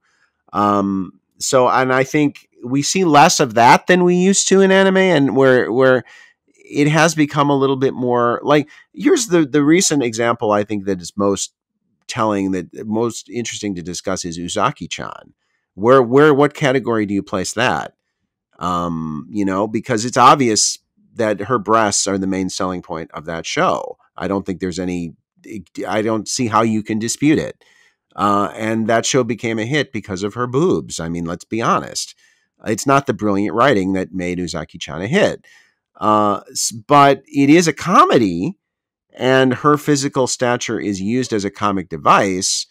But I also think that it's the sexualization of Uzaki-chan, who at least at least she's 18. At least we have that going, or 19, whatever. So at least she's not a child. But I think that that's overtly the reason why that show exists and why it succeeds, is the sexualization of that character. Yeah, I agree. And I think to what you're saying, I think it has evolved and it's become less and less of a narrative device and more of a thing that they need to serve on the side. It's kind of like if you think of anime as a happy meal, it's like the toy that you have to give the kid so that it doesn't get bored. Good analogy. Good analogy. Good analogy. I like it. Yeah, and I do miss when it was used either to comedic effect, and even stuff like Love Hina, where it was, the main character would Yeah. accidentally do something skeevy and then he would get beat up for it because he deserved to get beat up for it. Akamatsu Ken is like the poster boy for this style of, like, his Negima is loaded with it too, with this kind of unintentional, pratfalls, and it's this kind of thing. He's the king of it, yeah, for sure. And it gets old after a while, honestly. Yeah, it does, but I think what's interesting about Negima is the fact that Negima is a underage boy and Yeah. he's very pure and not at all intending to do some of the things that, ends up happening. And so I think it's even more successful than Love Hina, where it's just, this neat guy who wants to get into Tokyo University. Yeah, but then again, Negima is a harem series about an 11-year-old boy with a bunch of 14-year-old girls too, Yeah, which which and is pretty and it's pretty overt about it. I mean, it's to the point with the Pactios and all that kind of stuff. So, if that sort of stuff bothers you, I could see Negima being kind of a problem. But I kind of get, Akamatsu. The thing about Akamatsu is it never comes off as too crass to me because he's such a total goofball Yes. that to me it comes off as just goofy rather than crass most of the time. So it doesn't generally bother me even in Negima. And I think Negima's and Love Hina to some extent are both kind of overtly they say what they are very quickly, so you know whether you want to stay in or you want to get out with those things. And I think tonally, I think tone is the big thing that you kind of hinted at there. Tone is really important to sell something, and if it tonally makes sense and if it's funny, then it's a little bit more palatable to the audience, I think, than something where it just comes out of left field as the Happy Meal toy, as it were. Yeah, I think when you punch your ticket for an Akamatsu Ken series, you know what you're going to get. Yep, yep. And to that point, I know we've been talking a lot about like examples for male dominated stuff. Do you think the female audience is given as much proportional stuff? Because there's the Oh no, no, no, no, no, no, no. I don't. Not as much. No, absolutely yeah. not. Yeah, and I think that's a problem, right? Because there's free, right, that you can think of, and then there's some like reverse harem stuff and some otome game adaptions. But most of the time, I think the female audience isn't served well, even though they're a big part of the anime manga customer base, especially with doujinshi and stuff like that. I know Haikyuu is hugely popular because of the doujinshi scene, and it's primarily female, if I'm not mistaken, right? Oh, absolutely. Now, here's my. And then that's an interesting point. Do you think that Haikyuu has man service? Do you think that it's a man service anime, or is it just massively popular because the characters sort of lend themselves to doujinshi riffing on that? I mean, that's the question. There's no question. Stuff like Haikyuu, Yamushi Pedal, Kuroko no Basket, these are massively, massively, massively popular with women. And in the doujinshi world, there's literally thousands of doujinshi, of hentai doujinshi about these series. But do you think the series themselves have fan service or no? So for all of them except Kuroko Basket, I would say they just lend themselves to that mold, and I think it's very telling that they're set up that way. I definitely see it in Haikyuu where there's a top and a bottom, and some of that is just left to the dynamics between some of the main protagonists and the characters. They are given almost those roles that fans can then fill in. Kuroko no Basket, I would say, goes a step further. It does actually have man service with tons of shirtless guys and abs and all that stuff. And it gets closer to free, although I don't think it's in free territory, as it were. Right. But all the other ones, I think, are just set up to have that mold, and you can kind of.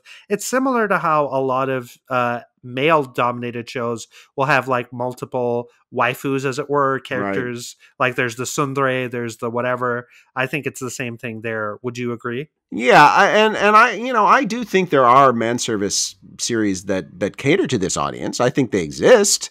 But you asked if there was as much, and that's my answer Yes. is no, there's not. And is that a problem? Well, probably it should be even to some extent. At this point, it's clear the industry still believes that there's more money coming in from guys than women on this score, which is why they produce more anime for the male audience. But there are series, Free perhaps being the most infamous or legendary, but there's plenty of others. They're out there. They're just not as many, and a lot of them tend to be more like a little bit more. As you said, it's interesting because with the shows that even otome games are sort of their own subgenre, but I think generally speaking, a lot of these shows that are geared toward female otaku are more like, as you describe, Haikyuu.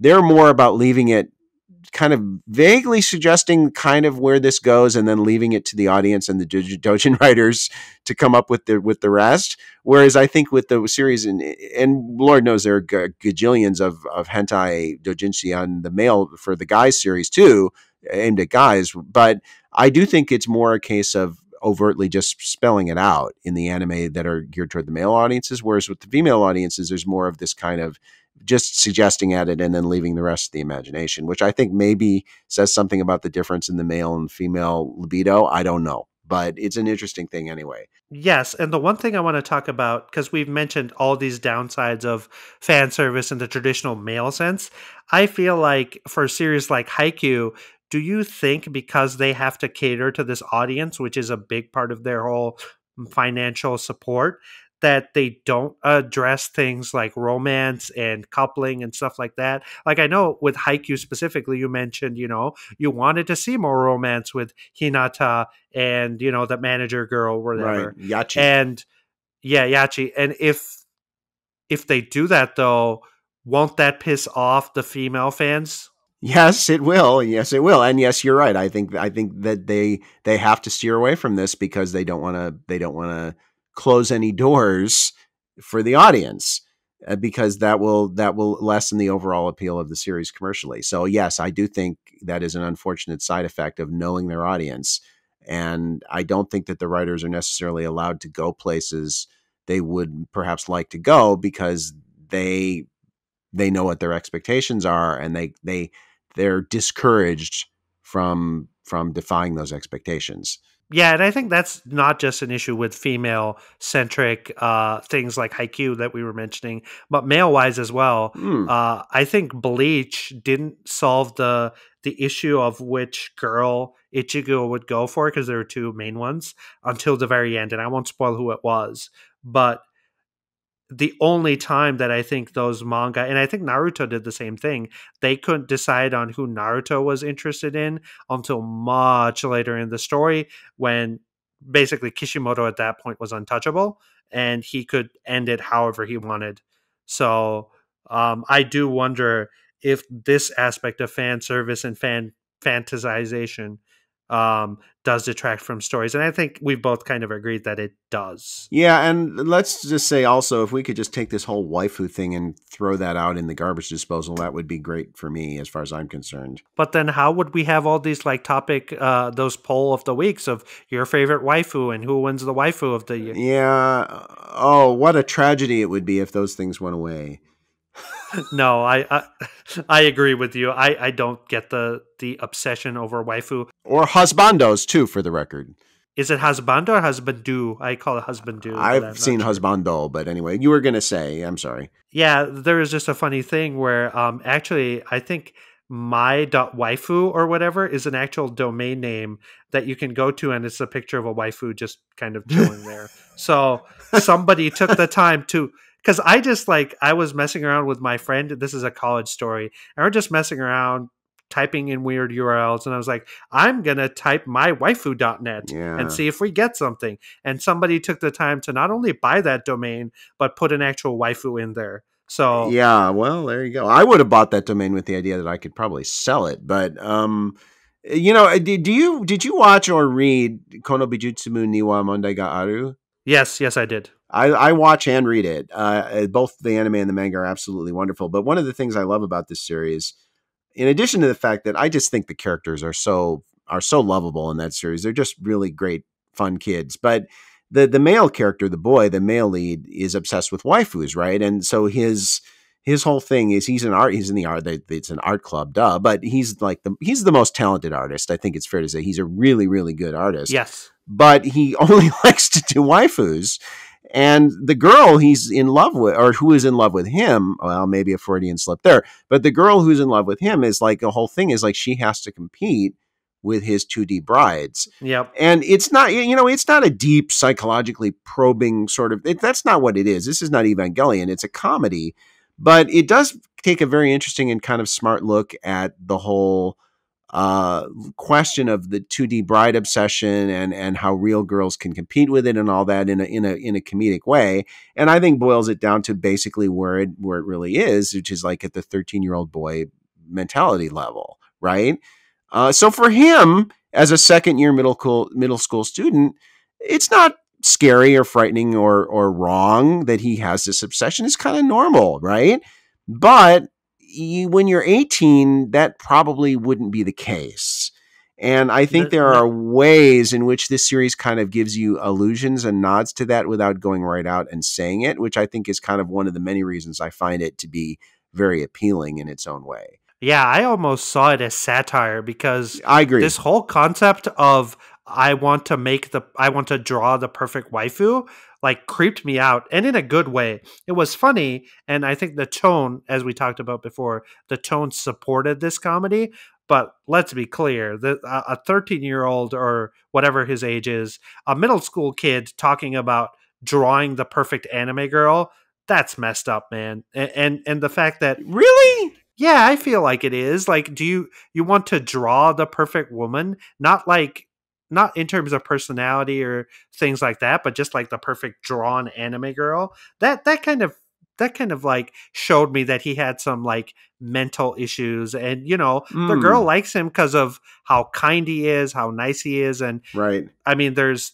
other allusions to there's something deeper underneath between the both of them, which right, I enjoy. right. But I mean, it's Well, played for. can I rebut? Go ahead. I mean, I think that the two characters we're talking about here are Mizuki is the girl and Subaru is the boy. Okay, so I think Subaru, first of all, as you say, he is a nice kid. I mean, he's a good person. Yes. He's a good boy. He just happens to be obsessed with anime, right? And he loves. So he has a very kind of an almost R15, except in his case, it's like PG-13. He has this obsession with this kind of idealized version of women.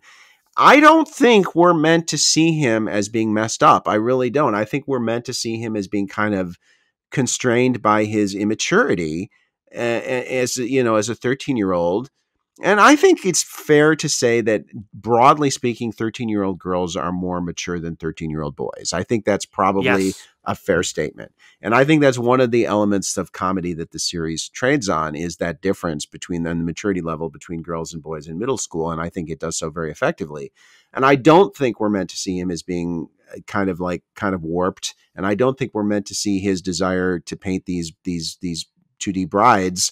I don't think we're meant to see that as being disturbing or messed up. I think we're just meant that we're meant to see it as a kind of a manifestation, almost kind of a form of chunibyo. It's a kind of a just a relatively normal kind of a obsession of a kid in that age group living in a fantasy life. And if he were like totally antisocial or clearly disturbed in other ways, I think you might have a case. But the fact that he is able to function normally, and has a normal relationship with his friends in the club.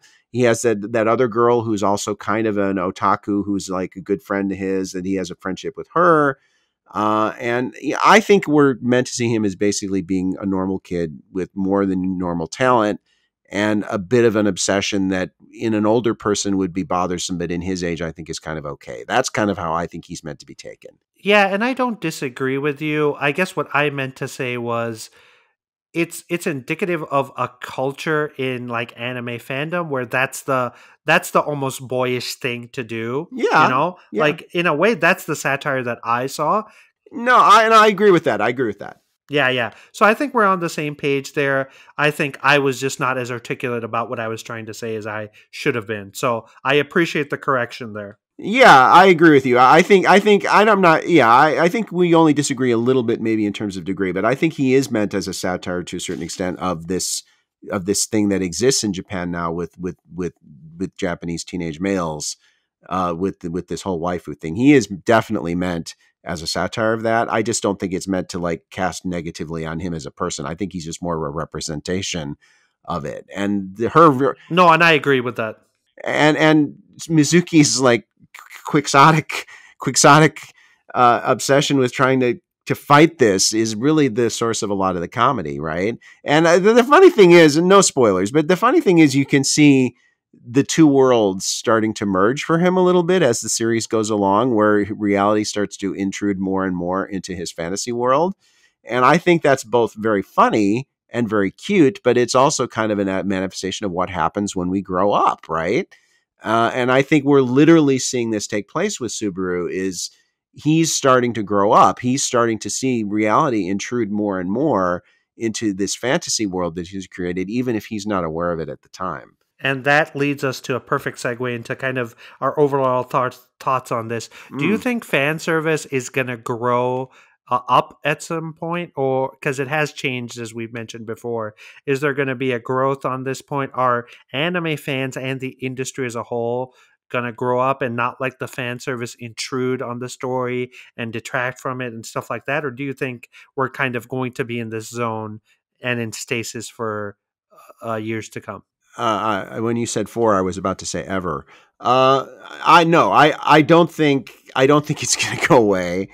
And I'm not like that upset that it's not going to go away. It's part of the fabric quilt of anime. And it's just part of the deal. It'll evolve as it has evolved. It's always evolved. The form will change, the tone will change, and it'll change in subtle ways. But is it going to stop? Is it going to go away? No, I don't think it ever will. I really don't. All right. I think so as well. I just hope it doesn't go the way of the Western media, because that was a thing in the hard edge 90s, Yeah. and I don't want to go back to that. I do appreciate it where it is, and as long as it's kept, the overt stuff is kept to the series that are very unshamedly saying what they are, I think it's fine. I am able to tolerate it more, but I think as I'm growing older, more and more so, and I'm in my 30s right now, I think it annoys me more than it used to. Mm. As I think I've noticed even in this conversation, Mm. where Love Hina, when I originally saw it, didn't bother me, but now if I watched it for a myriad of reasons, I would probably not tolerate it as much. So Yeah, I suspect I could not get through Love Hina at this point. That's my feeling. I think it's also worth pointing out. I know we were going along here, but it's worth pointing out in your last point. Netflix, there is a danger to Netflix increasing involvement that they could begin to imbue a more Western view of sex and fan service into anime.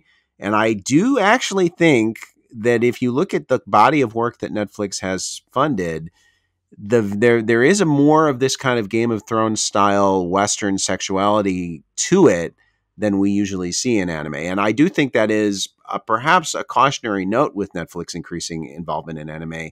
That could be a side effect that people like you and I may not welcome. yeah, I agree, and I think Netflix has been doing it. They did it with the Castlevania series, and their stuff is definitely data driven and marketing driven. So Mm. we'll have to see, and maybe we'll check back in a couple of years and see where fan services Yep. evolved to. Yep. All right, cool. Well, with that chunky, thick boy out of the way, we'll move on, and we'll take our little toys. We've finished our Happy Meal, and we'll head on over to the last part of this podcast. Oh, let's close our fan service discussion with a discuss of chunky, meaty bits and toys. Let's do that. Okay. Oh my god. I'm sorry. Subscribe to the YouTube channel. You may get, who knows, maybe there will be Setsukin and Enzo fan service on the YouTube channel as well. Who knows? That may be part of our broadcast. Nobody wants to see that. All right. Okay. All right. Let's move on. Okay, let's move on. Listener questions. All right, everybody. All the sexual innuendo jokes are kind of a thing of the past now, because we're kind of wrapping up. We're calming down a little bit now. And we like to end our podcasts with listener feedback, questions. And last time we asked you guys to fill out a survey. So we're actually going to jump into that first and foremost. And I would say a good chunk of you guys responded to it. It was actually more than I was expecting. So we were very happy with those of you who took the time to go through and kind of help us steer the ship a little bit. Because while we're the drivers, you guys are the crew, as it were, and the people that reside on the ship of ours. So, Guardian Enzo, the first thing I want to talk about is actually some of the statistical stuff I'm going to just avoid. But I did find it interesting because we asked about how people primarily watch anime, and the survey respondents, 76% of them actually watch weekly, episode by episode, every season, and then 23% do the bulk watch binge thing.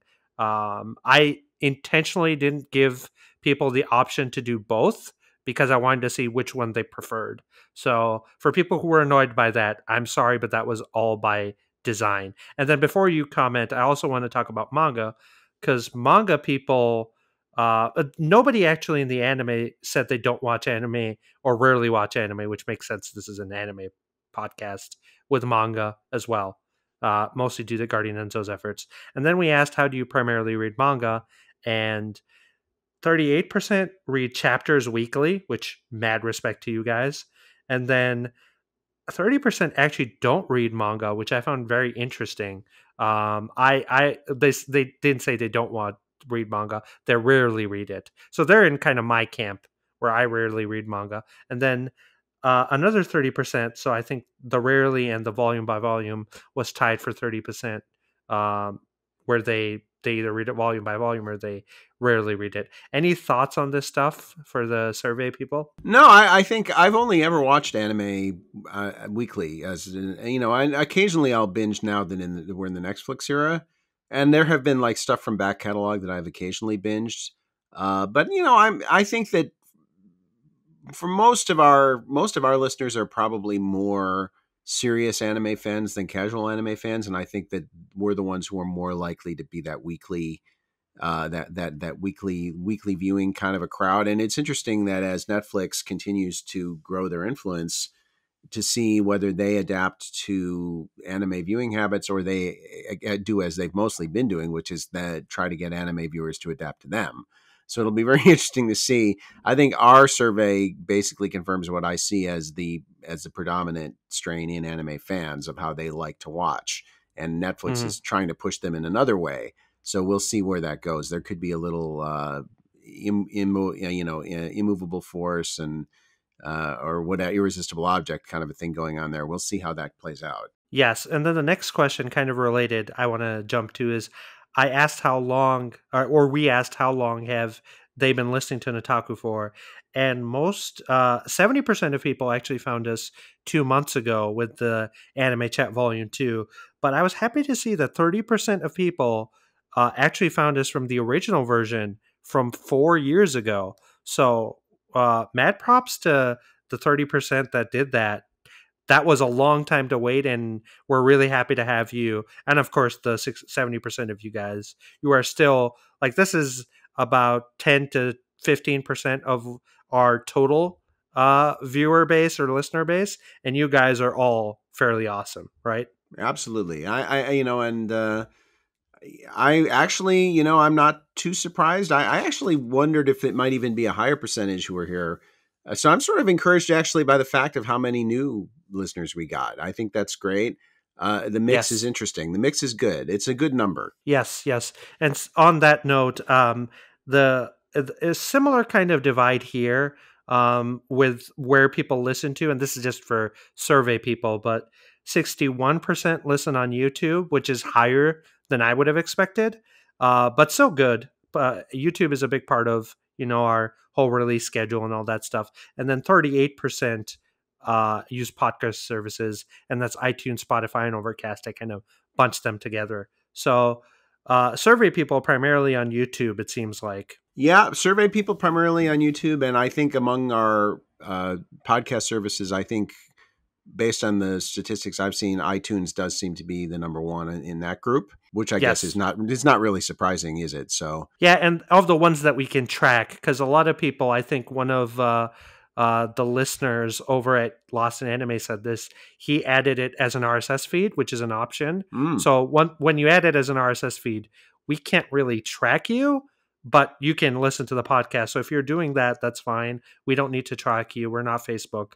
So yeah, just happy to know that people are listening from our end. Yep. All right. So then this is the first big question that I want to kind of spend some time on, Guardian Enzo, and that is favorite part of the show. And to both of our surprises, the number one winner was topic of the week at 53%, with the anime news following by 23% at number 2, and then 3 was manga recommendation corner at 7%, and then surprising me even more so was that there was what we're watching at 7%. So some people actually like what we're watching. That was more of like a thing I wanted to do, and I think you wanted to do as well, but we never expected that to actually be somebody's favorite part of the week. So that's interesting to hear. But I want to talk about 1 and 2 specifically, Guardian Enzo, and how that relates to the future. Because we talked about like splitting it down, and there's further questions later on about making shorter shows. but we had primarily thought about the anime news kind of being the dominant thing that we would do weekly from here on out if we did a shorter show.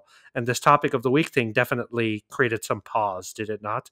Yeah, I think that's a fair statement. It was a result we weren't necessarily expecting. Yeah, and we're listening, and for those of you who like the topic of the week, we do understand that. That is definitely making us think and turn our gears, and we'll get to it in a little bit. But I wanted to kind of highlight that these are the two big winners, and then obviously Manga Recommendation Corner and what we're watching are tied at 7% as well. So some people like that. Surprisingly, nobody liked the haiku challenge. Well, there you go. Anyway, let's move on. So the other important question was this idea of length, and the ideal length of an episode, according to our friends here, is 1 to 1.5 hours. That was 61%. And then 15% wanted either 2 hours or 30 to 45 minutes. And then one person at 7%, I think, one or two people, wanted it even longer. And I put that in there just in case, somebody wanted a Joe Rogan style 4-hour podcast, which I don't think we can do until we get paid to do this full time. Yep. But we would love to. Well, I don't know if I would, but we'll think about it. Depends on how good the pay is. Well, and how good we are, because I don't know if anybody could tolerate me speaking for 4 hours. But moving on, so I asked some stuff about audio quality, and it was generally rated high. We had a 3.8 average rating, which is for compared to our last go around, this is way better. Yeah. The other thing that was interesting was I asked, kind of because I was just curious, do you prefer a host? And most people said, no, I like both equally. And there's actually a survey comment that I'm going to jump to where somebody said that they put no, I like both equally because they would feel bad if they didn't. I honestly was expecting you to go to be liked more than me, and that's just because I think you're just better at speaking and all that stuff. And originally, when we did the podcast, if you remember, you hosted every week. But the reason for the switching hosts, just to give listeners some insight, is you would be surprised at how much effort it is to run a show, compile it, and then also speak at the same time. So it gives each of us some breaks, I think, mentally to kind of recharge and stuff like that. And then we also put our own spins on it. And as you guys have noticed, we have very differing opinions on certain things, and this allows us both to kind of helm the wheel and do things the way we want to. So majority of people want us both, which is good. I don't know if some of them are being nice, but I think that's something that I don't think is going to change. I think the back and forth is good, and it keeps us both fresh. Wouldn't you agree? Yeah, absolutely. All right. Moving on then. Some people actually did like the thumbnails. Most people did not care for the thumbnails. To the 23% that did, thank you. I actually spend a lot of time on those just because I have a graphic design background and I care about that stuff. The more interesting thing is, are the titles of the episodes informative and interesting? And surprisingly, 84% said yes, and only 15% said no.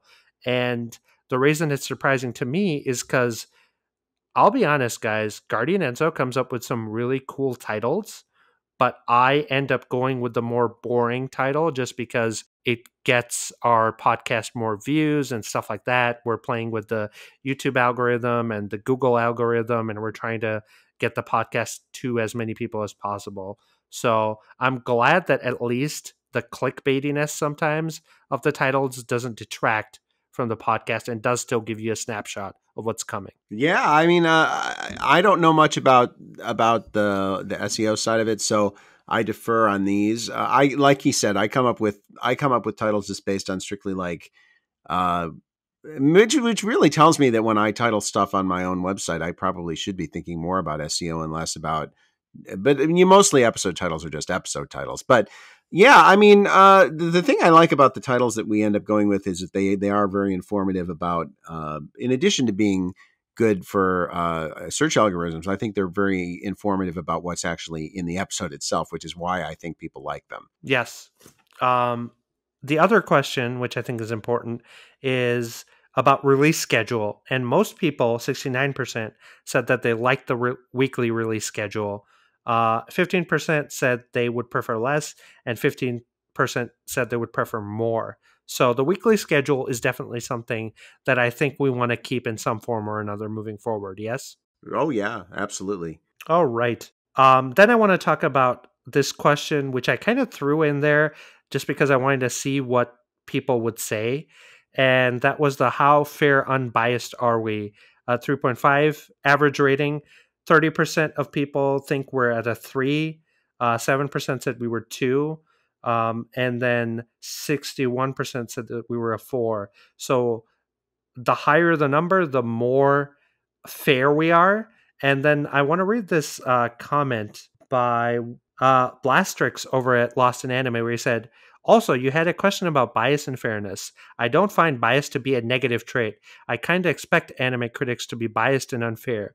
So at least my answer in that survey is not meant as a critique. Mm. And I suspect he's in the 2 or 3 range there. So what are your thoughts on that question? Yeah, if he hadn't said it, I would have.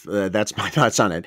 I don't think being fair and unbiased, to be honest, is a goal in this. I don't think we would have a podcast if that was our goal. We want to be inclusive, and I think we want to judge every show, every manga, everything we talk about in its own context. But this is an opinion show. How can we have an opinion show? It's like, if you're old enough to remember Siskel and Ebert, the movie critics who were the famous movie critics at the movies and all that. If would you say that a goal of their show would be fair and unbiased? No, I think the whole point of their show is bias because it's a subjective opinion. And I think a lot of what we do, it's not quite so clear cut as if we were movie reviewers, but a lot of what we do here is strictly subjective. And we're giving our subjective views. And if we strove to tone those down in order to get a higher score in that category, I think the podcast would be less interesting. That's why I agree with Blastrix 100%. You can answer 2 there if you want. You can answer 3. I don't think we're 1, but I mean, the goal is not to be a 5. That's the whole point. Yeah, or be a 1. We don't want to be obnoxious either, but I think if we're in the 2 to 3 range, I think we're spicy enough to add some spice to your anime viewing life. Yeah, just honest, that's it. Yep. And I think we should be I think we're fairly open about our biases. Like you've said, you don't like light novels, so it's no surprise if the latest isekai is gonna drive you up the wall. Or, for me, fan service seems like it's a deal breaker almost at this point. So you will be aware of our biases at least. Absolutely. Moving on, this question: would people like to see more content from us? And 100% said yes. So we have heard that loud and clear. And then we followed up with the question of which content. And the number 1 winner was anime manga reviews, full spoiler discussions. So I think we need to find those in at some point. Number 2 was industry interviews, which let's just say we're actively working on that. As to when it'll happen, we'll have to see, but that is something that's in the works. Number 3 was guests on our podcasts. So guests is a huge demand as well, which, Guardian Enzo is pushing for that every week. And I am kind of the holdup there because I'm trying to make sure we actually execute on it fairly well. Number 4 was video essays, and then podcast on other topics, video games, Western TV, movies, was also there at number 5. So all these pretty healthy options, which is good to hear. So we definitely plan to execute on all of those at some point or the other as we grow, right? Absolutely. All right. So this is the big question, and this will lead into a little bit of a discussion we'll have. I asked the question: would you listen to a smaller 30 to 45 30 to 45 minute weekly podcast episode that just focus on news and listener questions? 83% said yes, 16% said no. So there were some people. I was hoping that this would be as close to 100% as it could be, because this is the direction that I want to go in moving forward. And it's not because I don't like the format of the podcast as it is today. Guardian Enzo and I spent a lot of time thinking this a new format up. We added our own flavors to it. And I do believe that this longer 2-hour podcast is almost the final form of how the podcast should be. It's just that podcasts are really hard to attract new people with and to grow with and do all that stuff. And they're also really, really hard to edit. And a lot of this does come down to like the fact that we're a 2-person scrappy startup here at Notaku. It's Guardian Enzo and it's me. And we both host it. And then, Guardian Enzo does some of the descriptions and a lot of the writing. And then I do a lot of the editing. And so we want to try to maximize our time to be able to provide you, our listeners, and our audience with the best content that we can. So in that light, the thing that I want to probably do moving forward is to do that 30 to 45-minute weekly podcast for news and listener questions. And then we'll jump into the other part of it. But Guardian Enzo, you have trepidations about this. So do you want to share those with the listeners? And then, yeah. Sure. And I think I want our listeners to understand that, not only do Setsuken and I both have day jobs, which is how we manage to pay our rent and put food on the table. But also that we have websites too. I mean, and so those are not being abandoned in the course of this. So, Notaku, we have, in a sense, I think it would be fair to say, conflicting considerations with this, which is we want this to be something that gets bigger and grows and draws a bigger audience and becomes an active anime fan community, manga fan community. And I think we're both committed to making that happen, while at the same time, the demands of everyday life continue to exert their pull. And I think that we have to make concessions from the one to the other. I think that we have to find a way to make those two things coexist. Going to the 30, 45-minute weekly podcast on news and listener questions, I think that in many ways that is the logical next step for us to go, as long as we supplement that with other things, as we certainly will. Your responses did I want you guys to know, you made it pretty clear that you really like those deep dive discussions. And in fact, a lot of you said you wanted longer deep dive discussions, right? So we need to find a way here's the thing. We're going to make some changes. We're going to do some things differently. We did a cour. We stuck with a format for the cour, and we executed it, I think, pretty damn well, I would say. And now we're going to start to make changes. We're going to start to try to roll your feedback into what we do, and merge that with the demands of our lives and our goals for the project in the future, and come up with something that works. And so when we make changes, part of the process of making changes is continuing to get feedback from you guys as what's working and what isn't. And I want you guys to understand that, we are writing this in pencil. We're not etching it in stone. We're going to do stuff. Yes. And if it doesn't click with you guys, nothing is going to click with 100% of you. We understand that. But if in general it doesn't continue to give the audience what they want and grow the project, then we'll tweak. We'll go in another direction. And so bear with us, but the most important thing is continue to give us feedback and let us know what you think is working. Just because we don't have a formal survey out there doesn't mean that we're not deathly interested in everything you have to say. You have lots of avenues in which you can provide it. And that's how we're going to know. Well, there's other ways too. I mean, we have, we can analytics and stuff, but really the best way is for you to actually take the time to sit down and say in writing, this is great. I wish you would do more of this. I wish you would do less of this. Please keep that feedback coming. We will continue to evolve and change, in part based on our own preferences, but also in big part based on yours. So we may go in some directions right now, which some of you love, some of you don't love as much. Maybe that's a different direction after that. It doesn't have to be 13 weeks at a time. We can make changes really whenever we want to. It's just we wanted to give ourselves a full core of episodes to really get this format down and give you guys an opportunity to see the various facets of Notaku, so you could start to decide what your priorities are as well as we could. And that's kind of at the stage we are right now. Now we're going to start to make changes. and I think we're going to be open to adapting fairly quickly. We're going to, because it'll be apparent pretty quickly. We have to give things a chance. So it's not going to be like, oh, we're 5 minutes in, let's change the format. We don't like it. No, it's not going to be that. But we can make changes and we can adapt, and we will continue to do that. So I am committed, because you guys have made it clear to me that the deep dive stuff is very important to you. I'm committed to making sure that remains a big part of what we do going forward, because it's very clear that a lot of you really want that.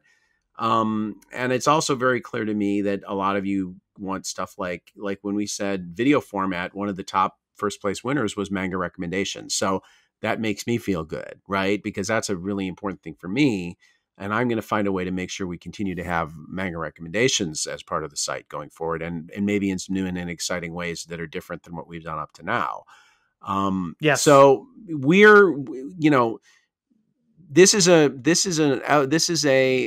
living creature, Notaku, and Yes. living creatures grow and evolve and change. And that's the whole theme for us. The whole goal for us is build back better, right? We're going to grow, evolve, and change. We're going to continue to solicit and respond to your feedback, both on the air and in what we do. And that should be a healthy process, and this should be a collaborative process, not just between Setsuken and me, but between both of us and the listeners. And that's the most important thing going forward. Very articulately and detailedly said. So I did like that you mentioned the next question, which was we asked if people would like a longer deep dive topic discussion podcast, and 76% said yes, as you said. So most of them. So that combined with the next question, which you also alluded to, would you like to see any of these in video format? Number one was manga recommendations. The second one was travel videos, so anime stores in Japan, outside, etc. The third was video essays.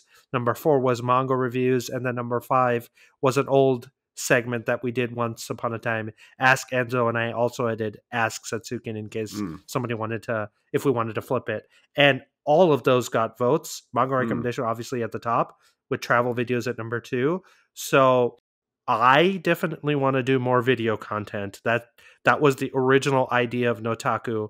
And so one of the reasons why we're kind of decreasing some of the pressure off of the podcast side is so we can do more video content and continue to grow and be better and do some of these things that I think we can bring to the YouTube space that isn't there right now. And that's always been the idea, right? We want to create a product. There is no other podcast that does things in a very kind of serious news way. We're analyzing things. We're taking anime and manga fairly seriously, which is different from a lot of other podcasts. And we try to be funny as much as we can.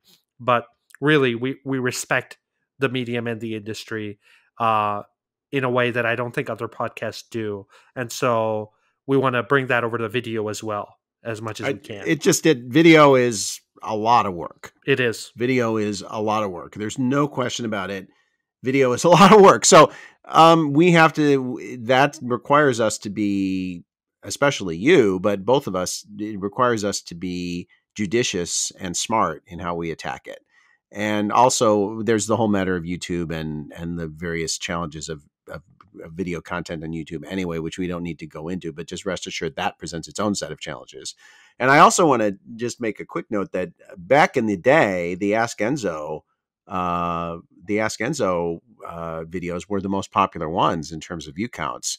Mm-hmm. So I'm glad that there are still some people who voted for those. Maybe there's some of the old graybeards who were with us from the first round who said that they discovered us the first time. But I personally would love to have Ask Enzo and Ask Setsuken be a part of the franchise, because I think those are really great, and I think that those are a great opportunity for us to maybe do mini deep dives, if you will. And I think that's the final thing I would say on that score is the podcast is in my vision. Notaku is a franchise, right? And it's a various different aspects of that franchise. And the podcast is the sort of like the cornerstone. It's only one of several elements that are part of the Notaku franchise. It's the Whopper. Yeah, if you will. It's the Big Mac. But it's not the only part of it. So far, it's been the only part of it. What's changing now is we're going to start bringing in the other parts, and they're going to sort of revolve around the podcast. But the podcast is only going to be one element in a sort of a solar system. It'll be the sun in the solar system that is Notaku. Yes. Speaking of solar system, I do want to read through some of the final suggestion comments that, because I asked a question at the end, which was, what would people suggest? Any suggestions? And some themes emerged. So I want to quickly go over each of the themes. So give me a second, Guardian Enzo. I'm going to read a bunch of comments and then we'll kind of Okay. discuss them as a whole. And I know we're going long, but we want to address all of this because this is, I think, fairly important. So Special occasion. special occasion, once in a lifetime. Okay, so the first theme was, and I like this a lot, keep doing what you're doing, but people didn't just say that, they added something to it. So one thing I noticed as a theme was a few people said that they wanted us to continue, and I don't know if we gave the impression that we were going to stop after 13 episodes, but I think as we've said ad nauseum, this is a marathon for us, not a sprint. So we'll be going. So there was a bunch of stuff on that. Some people said, they really enjoyed the podcast. They can't watch anime as much, so this keeps them up to date.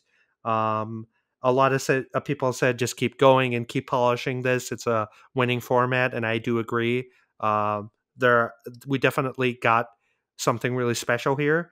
And one person did say that, lean more into the two-person dynamic, which I agree with. That's also one of the reasons why guests is something I'm really thinking hard of with Guardian Enzo. We definitely want to preserve the appeal of Notaku, which is that two-person dynamic between me and him and how different we are and how similar we are in certain aspects. And a third person, we just really have to execute that well. So whether that's one of us interviewing a guest one-on-one, or if there's a three-way that we could do somehow that works, we'll talk about that. But any thoughts on the keep doing what you're doing, Guardian Enzo? Well, thank you, first of all, for saying it. And if we did give that impression, obviously that wasn't our intention. So absolutely. This is probably, as far as the guest issue, this is probably one of the areas where we have some, Setsuken and I have a different uh, shading in the way we view that. I think I'm less concerned with what that could do to the dynamic than Setsuken is. As long as it's a feature as part of a broader whole, I think we can do those pretty safely without it really messing up the first person, the two person dynamic too much. But yeah, I certainly am on board with the idea that we want to do it right. So, and that's a big part of in this sector, what we hope to do. This is no secret that's got to be a part of it at some point. So I think that will be a part of it. It's just a question of exactly how we decide is the best way to go forward. But that's another one of those things that I'm committed to absolutely in the long term. I want to be a part of this. Yeah, both of us are, I think. So it'll happen for sure. We just need to iron out the details and how we're going to do it. Okay. The next thing, and there's only two themes more, so we'll be about done. Educational stuff. A lot of people gave some really interesting suggestions on educational content because a lot of people really like the fact that we're educating them about the industry, the production committee process, the financial stuff. So, one thing that somebody suggested was describe a term in anime. So if there's any genre related terms or just terms from Japanese culture, I'm assuming they wanted to talk about that. And then one person, and the reason I'm saying person and not telling who the people are is because we gave the name as optional. So I want to respect the fact that certain people might want to be anonymous. But one person did recommend that they wanted to see a Japanese word of the week. So from an anime perspective, so maybe we take a word that is used in anime fairly often and we talk about that, romanize it, and then give context to it. So that one I thought was a really interesting. Yeah, I agree. That is an interesting idea. Yeah, yeah. The caveat is we're both not really language experts.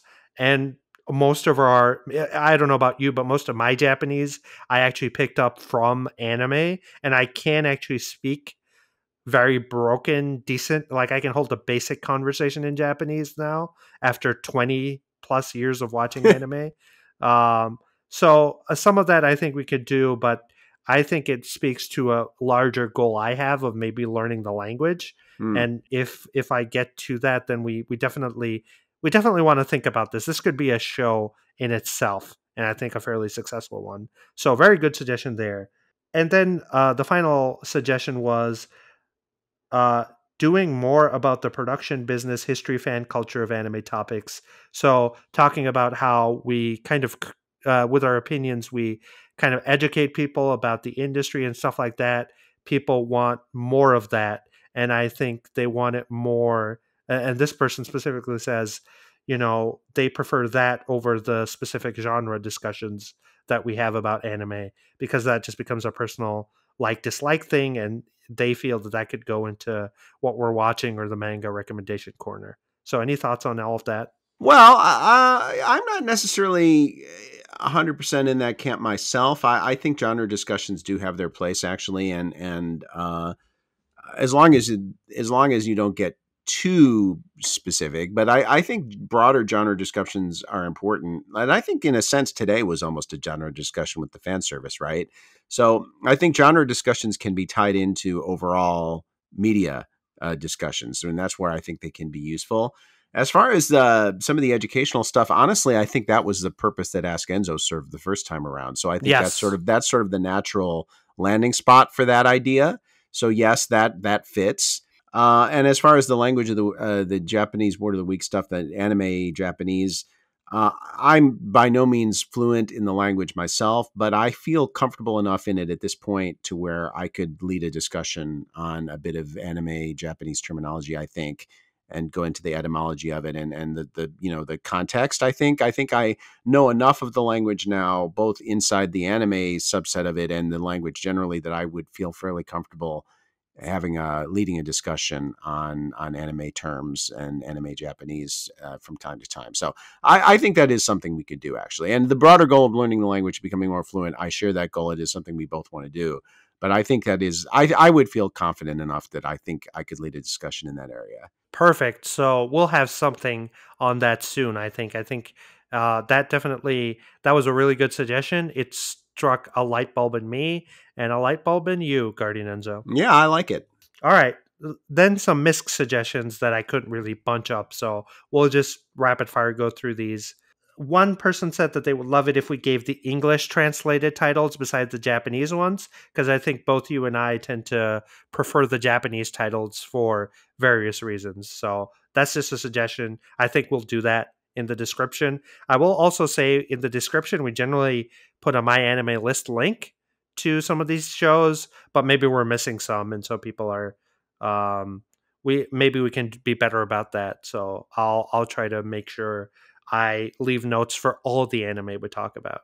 Because Guardian Enzo is the one who puts up the descriptions and the time codes and all that stuff, and we have to get better at that as well. I need to help him out and not just completely throw it on him. Okay, next one.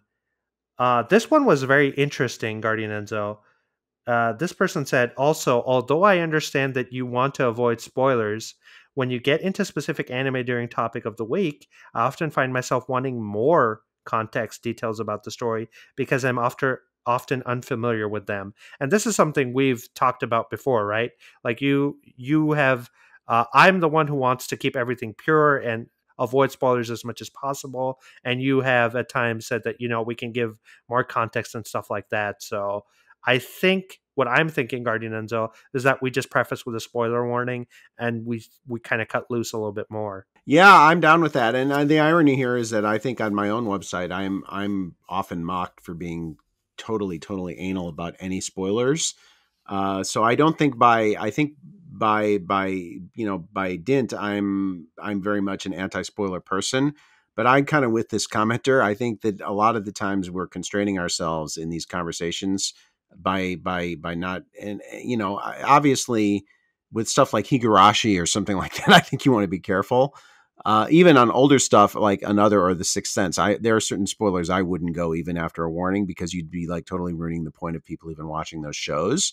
But I think there is a lot of times we could go there where, as you say, we could just insert a warning and say, by the way, okay, so let's get into this, but if you don't want to know, this would be a good time to jump ahead to the next time code. I think we can do that. Yes, I agree. The next one, which is kind of an interesting one too, not super interested by the sales stats segment, but no big deal. I do like the idea of breaking down into smaller episodes, blah, blah, blah. I think that was interesting. Some people might not find the sales stats interesting. Let us know, right? I tried to go a little bit faster this week, but, this is something we need more feedback and more opinions on. Wouldn't you agree? Well, sure. And respectfully to the person who gave that opinion, thank you for sharing it. We don't know if anybody else shares it. From the news perspective, I think the Oricon rankings I think it's pretty important for American and Western fans to know what's happening commercially in Japan, because that's still drives the majority of where things go in the future. The international market is important, but the Japanese market is still more important. So that's why I pushed to have those Oricon rankings in the first place. If there is a broad consensus that people would just assume blow past them, then maybe we can look at it. But I don't know at this point whether that consensus exists. So if you have strong feelings about those one way or the other, by all means, let us know. Yeah, and I agree with you. I don't think we'll ever take them away because they are important. And I also agreed with you when you wanted to push this. I think either one of us suggested it, but then we both agreed that this was something we need to do. So what we can do to facilitate it is just kind of throw a time code after the Oricon rankings for people that want to skip that if they so Sure. desire. And this Yeah. person did say, but no big deal. So Right. they weren't like super pushing for it to go away. They just weren't interested. So I thought that was interesting. Yeah. Yep. Okay. The last one, which was also something I want more feedback for, the intro and segment music feels a bit off with the vibe of the classic radio show. This is something that somebody said as well. So I wanted to list that out there. That's totally me. I thought it was cool. I think it gives us not a lot of podcasts do that interstitial thing, that transition thing. And I just wanted to do it as a stylistic thing.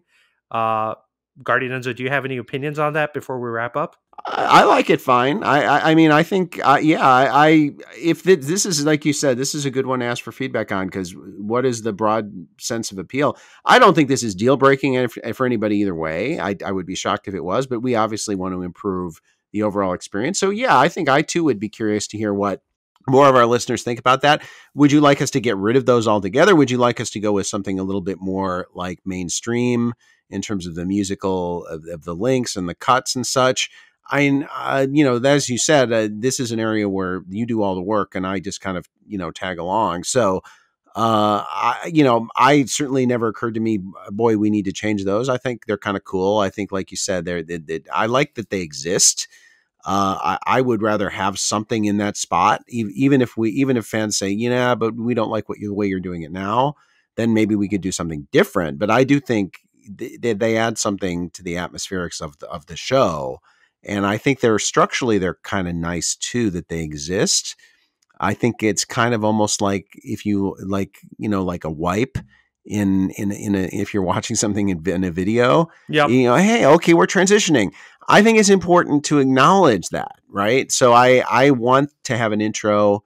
I want to have transition stuff. I want to have that acknowledged in some form. If we got 28 responses all saying no, get rid of it, well, I'd rethink it. But I don't think we're at that point. I just would be very curious to hear people's thoughts on this, generally speaking. Sure. Yeah, I agree. And my plan for this that I haven't discussed with Guardian Enzo, so we might change it. But my idea is that every core we change the opening and we maybe add an ending theme. And so the musical core each core kind of changes it a little bit. So That's interesting. we'll talk more about. Yeah. All right, cool. So that was our chunky survey segment.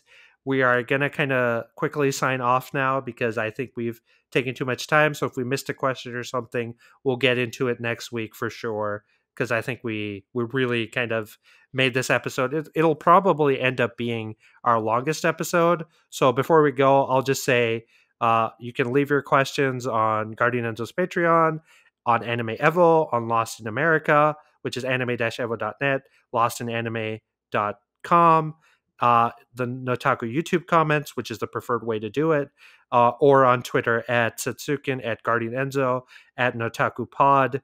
And then there's also the email, notaku@animeevo.net. Like, subscribe, review. Those things help us out a lot. And then Guardian Enzo, any final words before we head out? Like, subscribe, review. Yes, please, please. Again, the best way to get what you want is to help us get bigger, right? So help us every way you can. And the best way for you to do that right now is A, like, B, subscribe, C, review, and D, tell your friends. Yes, there we go. And that, speaking of big things, that wraps up this big, big, big boy of an episode. So we'll see you next time. Adieu, sayonara, and catch you later. Stay frosty.